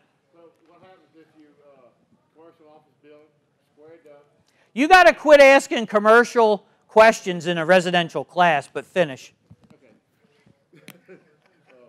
Square duct or round off cap and last 5 feet flex down to a high velocity grill. So would you use the flex chart? I wouldn't put that in my house. I know. I'm just trying to figure out which chart should I use. Should I use metal or should I use flex? Just for that last so many feet. How many feet?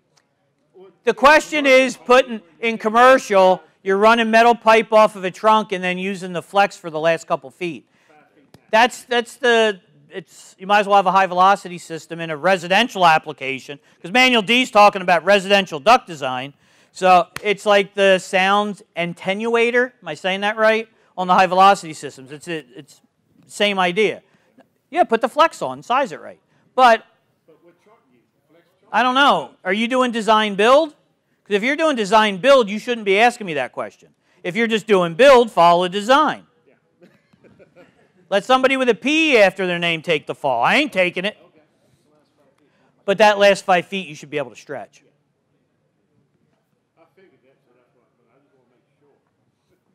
We just found out that he's the guy that's asking the high-level questions to show all you guys what he knows. I got to remind you, he didn't know what a pound of water weighed. So when you do all of these effective length, use the effective length charts. If we're coming out with external static pressures that are higher than anticipated, most likely you have velocities that are higher than anticipated. That's the way it works out. We can always track down where the problem is. And one of the things that I have found over the years, even if you do sort of a half-assed job size in your ductwork, it's pretty forgiving. You got to do some pretty horrific stuff, right? Like not follow the plans and size that last 5 feet of flex right. I'm kidding. It's got to be the last 6 feet. No. You got to do stuff really wrong, but it's amazing the lengths that people will go to do stuff that's really wrong. And what's even scarier is we have people that are under the impression what they're doing actually makes sense. The idea of using all 6-inch flexes and making all the flexes the same length, there is this weird perception that that's going to be a self-balancing system. And again, after they get done explaining that, I have to slowly get up off my knees and stand up all the way because I'm laughing so hard that I was on the ground. It's the same, Joel isn't in here, is he? Because he was witness to it last night. We were getting out of the back of his van and Steve Rogers pushed me and I did a belly flop. I got like 6 or 7 steps before I actually went down. I almost saved it. Boom. He really didn't push me, I tripped, but the story's better if I say somebody pushed me. I didn't even have a beer yet and I was falling flat on my face. I kind of bounced now. I didn't break a hip, so we share that. I can do a good belly flop, man. All right, we got more time, right? We got 20 minutes? Okay, because I was going to tell you to, can you decipher that? You got to read it backwards. No. Anybody? Read it backwards. Leave now. But no, we got time for bonus material because I rushed through all my stuff before. And I'm going to keep saying that because I'm just busting on you. It's fine, right? This is one of my, well, this is the conclusion to Manual D. And I'm thinking that you guys have seen this a bunch, or maybe you haven't. This is a big deal. We're taking the hole, putting the ductwork in an aggressive environment. That's another way to say putting it in a hot attic. I got these catchphrases, baby. You got some words, huh? I do. Most of them are, made up, and it sounds good. I don't know if it's right or not, but it sounds good. There are scores of things to worry about when designing and installing a comfort system. Low velocity through a duct airway is not one of them. The only time that really becomes an issue is, again, when we're running ducts through an unconditioned space. But if you look at what's taking place here, and what's taking place here is a duct diameter 6, 8, 10, or 12, our velocity is dropping substantially as we go through those ducts, but we size our distribution box based off of our grill size. We base our grill size and style after its location and its throw. We want to pick a grill that has the proper throw. And for a very simplistic explanation, and I actually have something I can draw on,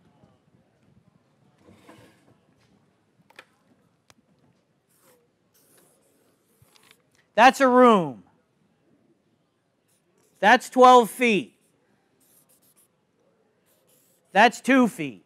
That's my supply outlet that has a piece of flex that's pulled tight off of it. Not drawn that way, but I told you. I want to pick a register that's going to hit terminal velocity at approximately 3/4 of the distance between the register and the outside wall. Here to here is 10 feet. I want to pick a register that hits terminal velocity at 7.5 feet. Ask me what terminal velocity is. He wants to know what terminal velocity is, right? And terminal velocity is a moving target, per se. A manufacturer of supply grills will tell you that we use 100 feet per minute. Another one might say that they use 50 feet per minute.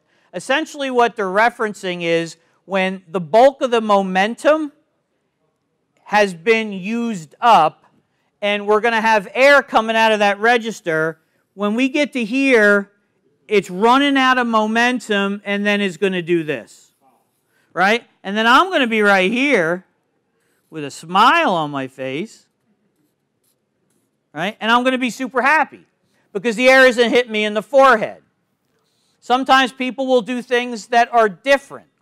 Now, if I'm using single stage equipment or zoning, I like this strategy. If I'm using VRV stuff, I'm not going to run at 30 or 40% of my capacity because if I don't have the throw, I'm going to turn that smile into a frown because then the air's hit me in the head. That's my favorite strategy for an overhead system where I'm delivering the air from above. And I don't care if it's a cooling or a heating climate. In fact, I like that in a heating climate. Russ King uses the analogy of blow the air in the direction it doesn't want to go because then it promotes mixing. And that's what this is all about. We need runtime. We don't want to blow the air on people, and we need mixing. Mixing creates it reduces the stagnation, and stagnation creates the bigger temperature difference. The bigger temperature differences are going to create what we know as the opposite of comfort, right? People are going to be aware of their surroundings. The other thing that I like to point out,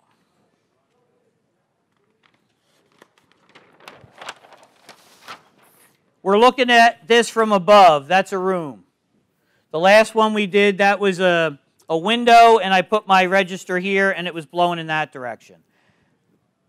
2, maybe a 3-way register. That's what makes me happy. And even a 1-way register wouldn't make me upset. What I don't like is that guy. And what's this guy?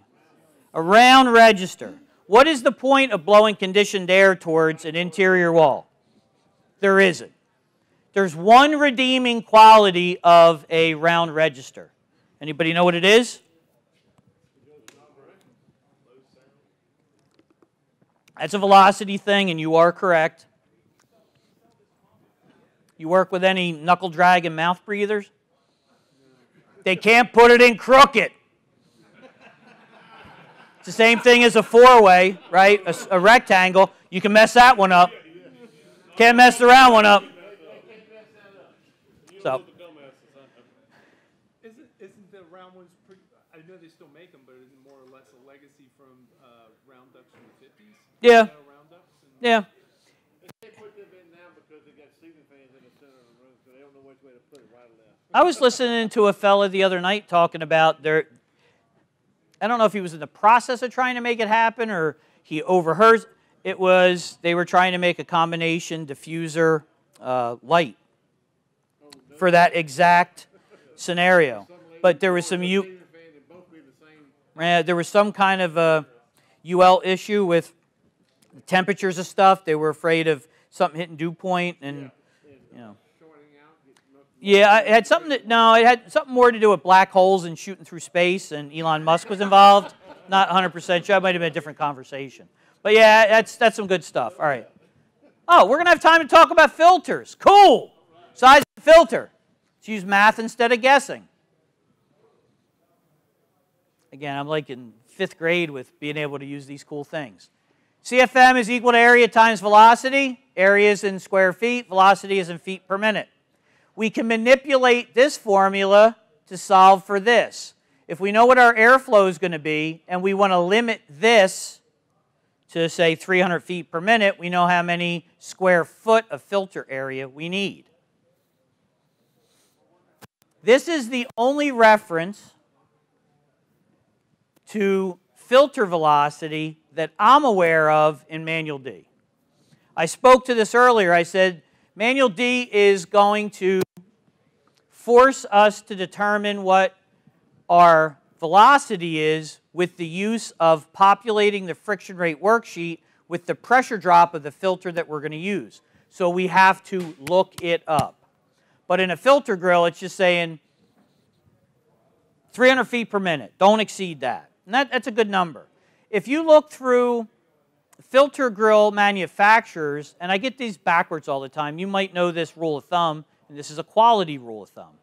The 2 CFM, 2 square inches per CFM, is that 200 square inches per ton? Does that sound like something? For a filter grill? Are you familiar with that? Because I think it works out to 150 feet per minute for a filter grill. Okay, and that's it. So it's 2 square inches per CFM is how it works out. So that works out to, when you do the math and the free area and all, you end up with a velocity of 150 feet per minute.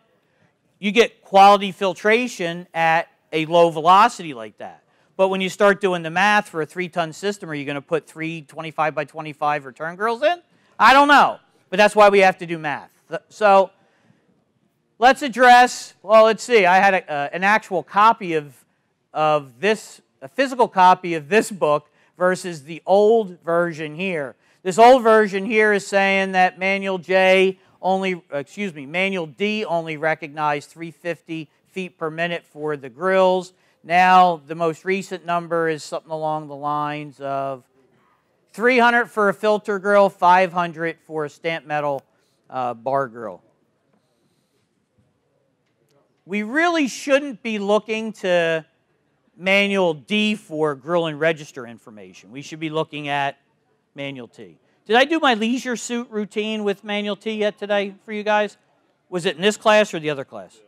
All right, well, for you guys that missed the leisure suit thing, I was talking to a guy and he wants to put some curriculum together about Manual T, and I brought up the fact that I have to wear my leisure suit if I'm going to talk about Manual T, because the physical book is from 78, 81, leisure suit type era.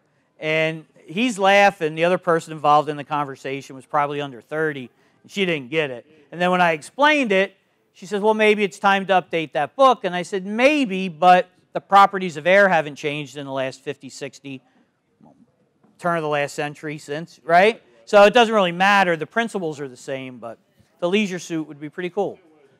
5? 15? I had a conversation today with somebody, and it wasn't a setup or anything like that. We got into the discussion about filters and all, and they said, you know, there should be a chart or something that shows you what size opening is enough for whatever size filter at a given velocity. Well, I was like, Harvey Kaplan. I don't know if anybody recognizes that name. Harvey's been a fixture in education. He's in the Baltimore area. He gave me this chart every bit of 15 years ago. And it's nothing more than doing length times width divided by 144, which is how you turn square inches into square feet. And we come up with a filter size equaling tons. This is a rule of thumb, but this is one of those quality rules of thumb. So it's showing us a real common size. And that is the most friendly, recognizable, repeatable size that we see. 16 by 25 by 1, 400 square inches, 2.777 square feet. 833 CFM will pass through an area that size, and that works out to 2.08 tons. How often do you see a 16 by 25 by 1 filter in applications that need more than 800 CFM? On a regular basis. In fact, I don't have it in this slide deck. I have an example with these numbers. It doesn't matter what manufacturer it is because I can find it on 3 or 4 different manufacturers. In fact, I can find the opening, because the furnaces are getting shorter, a furnace with a 3-ton drive that the side on the furnace is 14 by 25 by 1, and it supports a 3-ton drive. So theoretically at 400 CFM per nominal ton, that's 1,200 CFM. You do the math for an opening that size, we're approaching 600 feet per minute. That is a tremendous velocity.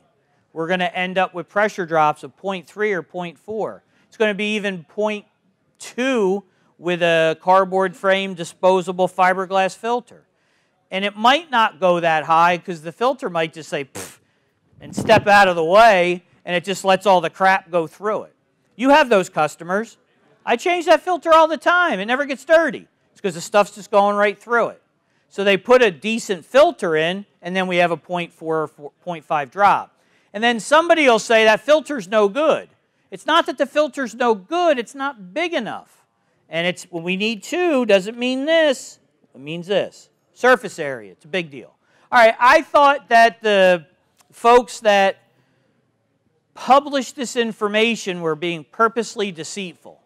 And I think they still are, but the way they get away with it is they're still following the rules. 52.2 is an ASHRAE standard that states that they have to publish this information for MERV and pressure drop at any one of these 7 velocities. So what most of them do is publish at that, I thought it was 149, I was off.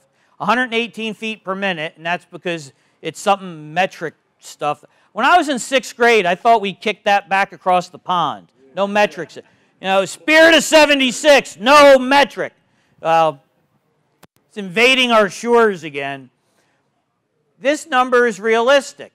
So again, when I become king, every filter will have a pressure drop and airflow stamped on it, or everybody has to do a published pressure drop at this 295. I want it to be 300, but I won't squabble. I'll take 295. And I think it would alleviate at least 5% of the problems that we have because at least 5% of the people pay attention to this stuff. And maybe I'm exaggerating. It might be 10% actually pay attention to this. But it's one of those things that just gets so overlooked. It's, well, I don't want to say it's disheartening because if people did everything right, I might not have a job. So I like it when they do things wrong and I can sound smug and say, well, you have too high of a pressure drop. Give me money, right? It's a good thing. So I want people to keep doing stuff wrong because I prefer the low-hanging fruit, right? I don't want to have to do anything. I just want to talk about it and get paid and move on. That's words to live by? I don't know. Minimum effort for maximum effect. But this is it. There's no hidden agenda here. What the manufacturers do is they publish their information at numbers that we most likely won't ever see. but there is at least 6 contractors in the continental United States that will purposely design filters at this 118 or 246 number, and everybody else just accepts whatever kind of crap happens when you're in these big numbers over here. So you can be in the low number squad or I don't care squad. It's entirely up to you, but I think, and I'm sincere when I say this, I might be the first one that ever pointed this stuff out to you. And now you're going, well, it makes perfect sense why everything's so wonky. But then you're like, how am I going to fix it? Well, you got 2 choices. You can put double or triple the surface area of filter in, or put a 5-ton drive in everything. Because if you have a 5-ton drive in everything, you have enough oomph to overcome those 0.4 and 0.5 drops. But that's not realistic. So you got to put more surface area filter in. If you live in a filter grill area, you put triple what you used to in. If you live in a market where you have enough room to put 4-inch pleated filters, you can, and I won't say this with complete conviction, but I'll say there's a solid chance that you can keep your pressure drops under 0.2 if you go with 4-inch filters. In the 4 and 5 ton, you probably can't. You probably got to use 2 of them. Again, There are some, yeah, the April Air has some pretty good stuff. I saw, and actually I probably have a picture in here of one that Joel did, and it's a 5-ton. He's got the coffin box, big-ass filter, and it can be done, but it has to be a conscious effort. That's my attic, and there's almost like a heavenly glow around that meter, isn't there, man? It wasn't on purpose, just the way it worked out. I got a 2-ton air handler in my attic. It's usually running closer to 600 CFM typically, connected to a 2-stage piece of equipment. That is the pressure drop, and I want to say it is on low speed, but I won't guarantee it. Doesn't matter. It just points out that you can have pressure drops lower than 0.1 if you put some effort into your design. I literally change that filter maybe once every 18 months to 2 years. I don't get a measurable pressure drop across it in a year, so why would I change it? Right? It's in a hot-ass attic. It goes up to like a bazillion degrees, so if it's collecting any germs, it's got to be killing them. That's my story, and I'm sticking to it. But realistically, you can enjoy these really nice pressure drops if you do a little math. A little bit of math. I guess it's good that I'm good at this easy math. I can't spell. We already covered that, right? So, do you laugh at that, or do you say genius? It's a substantial amount of surface area. That's why I keep going, It is. And this was a particular gentleman's house that got into that hole. It's supposed to be a 0.5 external static pressure. We can put a giant coil in. This manufacturer lets you put in a evaporator coil that might say 048 or 060 on it. They got an adjustable expansion valve paired with an 030 or even an 024 outside. You can end up with a pressure drop of 0.1 or less across the wet evaporator coil. We can end up with a pressure drop of less than 0.1 on that amount of filter area. 0.1, 0.1. It wasn't under 0.5, but it was like 0.52. And this was partly done out of spite. But I kept saying, it can happen, it can happen, and it can happen. I think it was double the wager we had last night. And I bet a nickel. I won a dime. It was pretty cool. But it was more about the satisfaction of, I'm telling you, I'm not making this stuff up. It'll work, and it works. That's Joel's job. That's the same filter, I believe, that you have in your picture right there. So if that's a 5-ton piece of equipment, and his external static pressure is under a 1/2 inch on there. What's the difference between putting it there or putting it right up underneath? I don't know. Does it make a difference? Yeah, you can get more organized flow. If you're putting it on the side of the air handler, the top of the filter doesn't get as dirty as the bottom. Then you start getting into turning vanes and stuff like that. We do a lot of vertical in a closet. We don't get basements. So That's actually a garage. But to your point, the more organized the air can get entering into a filter, the more even the load's going to be on the filter. I've seen some exaggerated examples, and it's not because they exaggerated it. It was because the return drop And the easiest way to explain it, a filter was placed right here, and when the air comes down from here's real dirty, up here might not be filtering any air. I have a 10-inch wide return drop in front of the filter in my basement system, and I have one turning vane that I bent on my Black & Decker workmate when I first moved in, because for the first 2-3 weeks that we lived there, when I pulled the pre-filter out of the air cleaner, across the top, almost the top third, didn't have anything. The bottom did have loading. I, again, just bent it up, shoved it in there. The next time I pulled it out, like 4 years later to change my filter, you know, the loading was equal. So I exaggerate. It wasn't made 4 years, but shoemaker has no shoes. It could, very well could have been. Yes. 4? So what do we got here?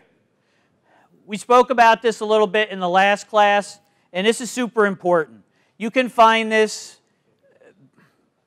from guidance that's 20, 30, 40, 50 years old, because this is all stuff that's never going to change. If you do that, no matter what you do, it's going to be like these two guys. It's going to be noisy, right? There's nothing you can do to reduce the noise. Now, I've tried. I've had houses where we literally have taken a piece of duct board and went like this in a metal duct, and a piece of duct board and went like this to make the air go like this. And this is within the last, I'm going to say iPhone 4 or iPhone 5 time frame. And the reason I use that as a reference, when I had my first iPhone 4, it had that, what's the meter for measuring noise? Decibel meter. You could get one of them back then. I have them on my phone now. And we saw a measurable drop. It was still noisy, but we saw a measurable drop. So if you can make the air go around and not have line of sight to the fan, you can make it quieter.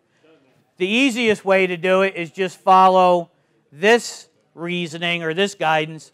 Make the air turn twice, no line of sight. The amount of noise you're going to get from your blower motor, you're not going to eliminate it, but you can significantly reduce it. Like this is a townhouse condo. You stick the furnace right up against the wall and put it on the floor. Again, the guy who decided to do that, I want him like this for about 30 seconds. And right from behind, I'm giving him one of these. Because all you got to do is put that furnace up on a box, let the air have to change directions. And I'm making this up because I don't actually know, but I'm going to reduce the sound maybe by half. Keep the velocity in check, maybe put a grill on both sides so I can keep my velocities under 500 feet per minute. We'll know the words, and the air goes through and it doesn't hum. So I like the way that stuff works out. I used to share bad info, and this is it. 30 by 30, why not 25 by 25? I'm going to go through all the math real quick and show you why this guy right here came out at 322 feet per minute. And that's too high. I want it under 300 feet per minute. And then I did 30 by 30, and I used to use a random 0.8 multiplier for free area on filter grills. And I found out that might not be such a good idea. Because I went hunting. Was that hard? Was it painful? No. I went hunting, and I started actually looking at information from grill manufacturers. And I hunted for quite a while, because I started taking their ACCA factor, which is a representation of free area on their grills, and actually doing math and determining it's 0.66. I did it again in a desperate attempt to find something that was matching my 80%, and I was coming up with numbers like 0.69. I always backed it up with look it up, because I found out that by 80% free area is very sus, right? I shouldn't be sharing that number, because as much as I tried, I couldn't find a return grill with 80% free area. That's why I always finish everything up with look it up, because I was given bad info, and I've done that in the past. So, really. All right, I do want to share this one. If you guys aren't, I had like 6 or 8 new followers. Snapchat, I'm telling you, my stories rock. And one more, wait a second. This is big news. I got a new email address. That's me in a couple weeks. I'm going to be the manager of HVACR design for ACCA. So, nice job. Thank you. Nobody knows it yet, so don't tell anybody. How'd you end up finding that gig? They found you? They came to me, man. I applied for a job like 10 times. They kept saying no. They finally gave up. You're going to be the controller of all the manuals. I am. I'm going to get the free ones. Actually, you can get a hold of me any of these ways. If you want a copy of the presentation and all that stuff, anything that I have currently, I'll share. So if you're looking for content, if you're a teacher or whatever, just ask. That's me and my gang. Actually, it's not up yet. It's actually more of a joke. You know what? Let me do it this way. The easiest way to get a hold of me, and it's a short one, edj@ehcc.org. Got to put the dash in there. Hey, thanks to Ed. Thanks to you for taking the time to listen to this. If you are interested in attending this year's symposium, go to hvacrschool.com/symposium. Thanks for watching. Thanks for watching our video. If you enjoyed it and got something out of it, if you wouldn't mind hitting the thumbs up button to like the video, subscribe to the channel, and click the notifications bell to be notified when new videos come out. HVAC School is far more than a YouTube channel. You can find out more by going to hvacrschool.com, which is our website and hub for all of our content, including tech tips, videos, podcasts, and so much more. You can also subscribe to the podcast on any podcast app of your choosing. You can also join our Facebook group if you want to weigh in on the conversation yourself. Thanks again for watching.